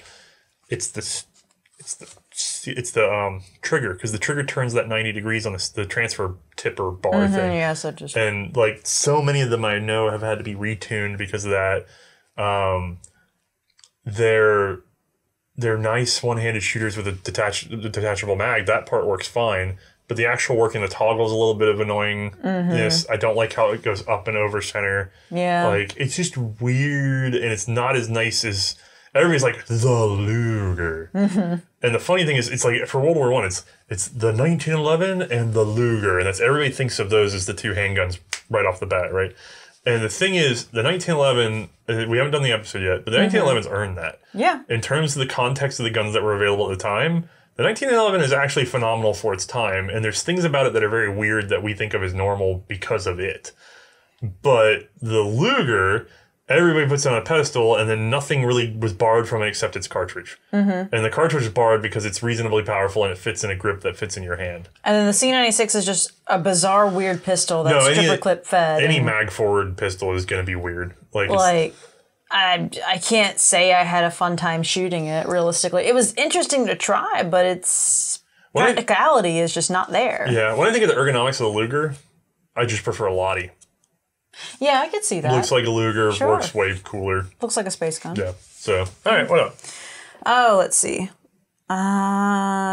What's the absolute worst possible loadout that still gets a yes, or the best possible loadout that still gets a no? Oh, God. Do I have notes on that? No. Let me see this. What does he mean by loadout? Hold on. Yeah, what does he mean by loadout, actually? That's a good question. Like, are you talking about what you as an infantryman have? Problem is, this would break down into rifles, pistols, machine guns, whatever. I'm thinking, let's get into... Because I'm trying to think of what he means by that. If we're talking about, if it's like a rifle, the worst possible loadout in terms of series of features would be guns that don't have any sort of rapid loading technology. Yeah, so what, like single shots? No, like magazine guns that don't have stripper clips. Oh, okay. So like the Krag. So like the Krag is probably one of those worst possible that still gets a yes-ish. I guess so. You know what I mean? Like it's always the loading thing that really ties us up. They had the clip loaders, but those weren't until much later on. Right. And then we have... Yeah, I think the Krag would be like a sign of that thing where it's like you don't have the speed loading, but everything else is really good, but it's a little expensive. You know what I mean? And then like the best possible loadout that still gets a no. There's been a couple of those. Yeah. So I'm trying to think of like... Loadout still gets a yes, but okay, still gets a no. Yeah. So like it's really cool, but it still gets a no. There's been a couple of those. What was that rifle that had like a dual ladder where it's like the ladder extends out again to give you like... over 2,000 meters. Like what the was that? Caveir 88? I can't remember what it was. No. Where it pops up, like where it's like you flip it up to get a longer range and then pull it up again. No, it wasn't a single shot. Oh God, now I can't remember. Well, wait, was it it wasn't the Remington. Rolling block? Was it a rolling block? I think so, maybe. But again, it's like with the best possible loadout that still gets a no. What puts you below no? Would be not having a magazine? Like being a single shot gives you a no, and there's some pretty sweet ones, but even then, I think they're still way no. And then stripper clip loading any pistol. You can get a yes and not have speed loading. But how do you get a no as close to a no as possible? I swear we've had this answered before for us. It was very close for one rifle, and now I can't remember what it is, and the audience will remind me. It's going to drive me crazy. Because the Carcanos didn't fall below no. I'm trying to think of anything that's a magazine gun that fell below no. I think the Mosin. Was it the Ross? No, I think it was the Mosin. You think it was the Mosin? The Mosin, Mosin, it might have been, yeah. Mosin was the best possible gun that still got a no.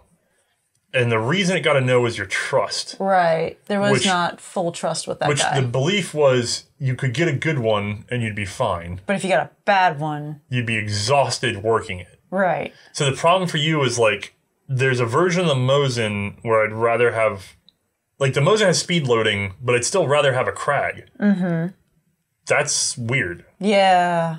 That's weird that you would rather have a Krag than a Mosin, because on the numbers, the Mosin should be better. I think that's where we're at. I think the Mosin and the Krag best represent this sort of, like, I bet... Weird and by the way, both could go either side way. Of the playing field, To your preference, you could say, no, I would trust a Mosin, but not a Krag. And so this is more subjective. But I think that's the closest we're going to get to this answering this question. Probably. It's been a while. Yeah, I think that was probably it. Yeah. And, we gotta take a pause. Okay.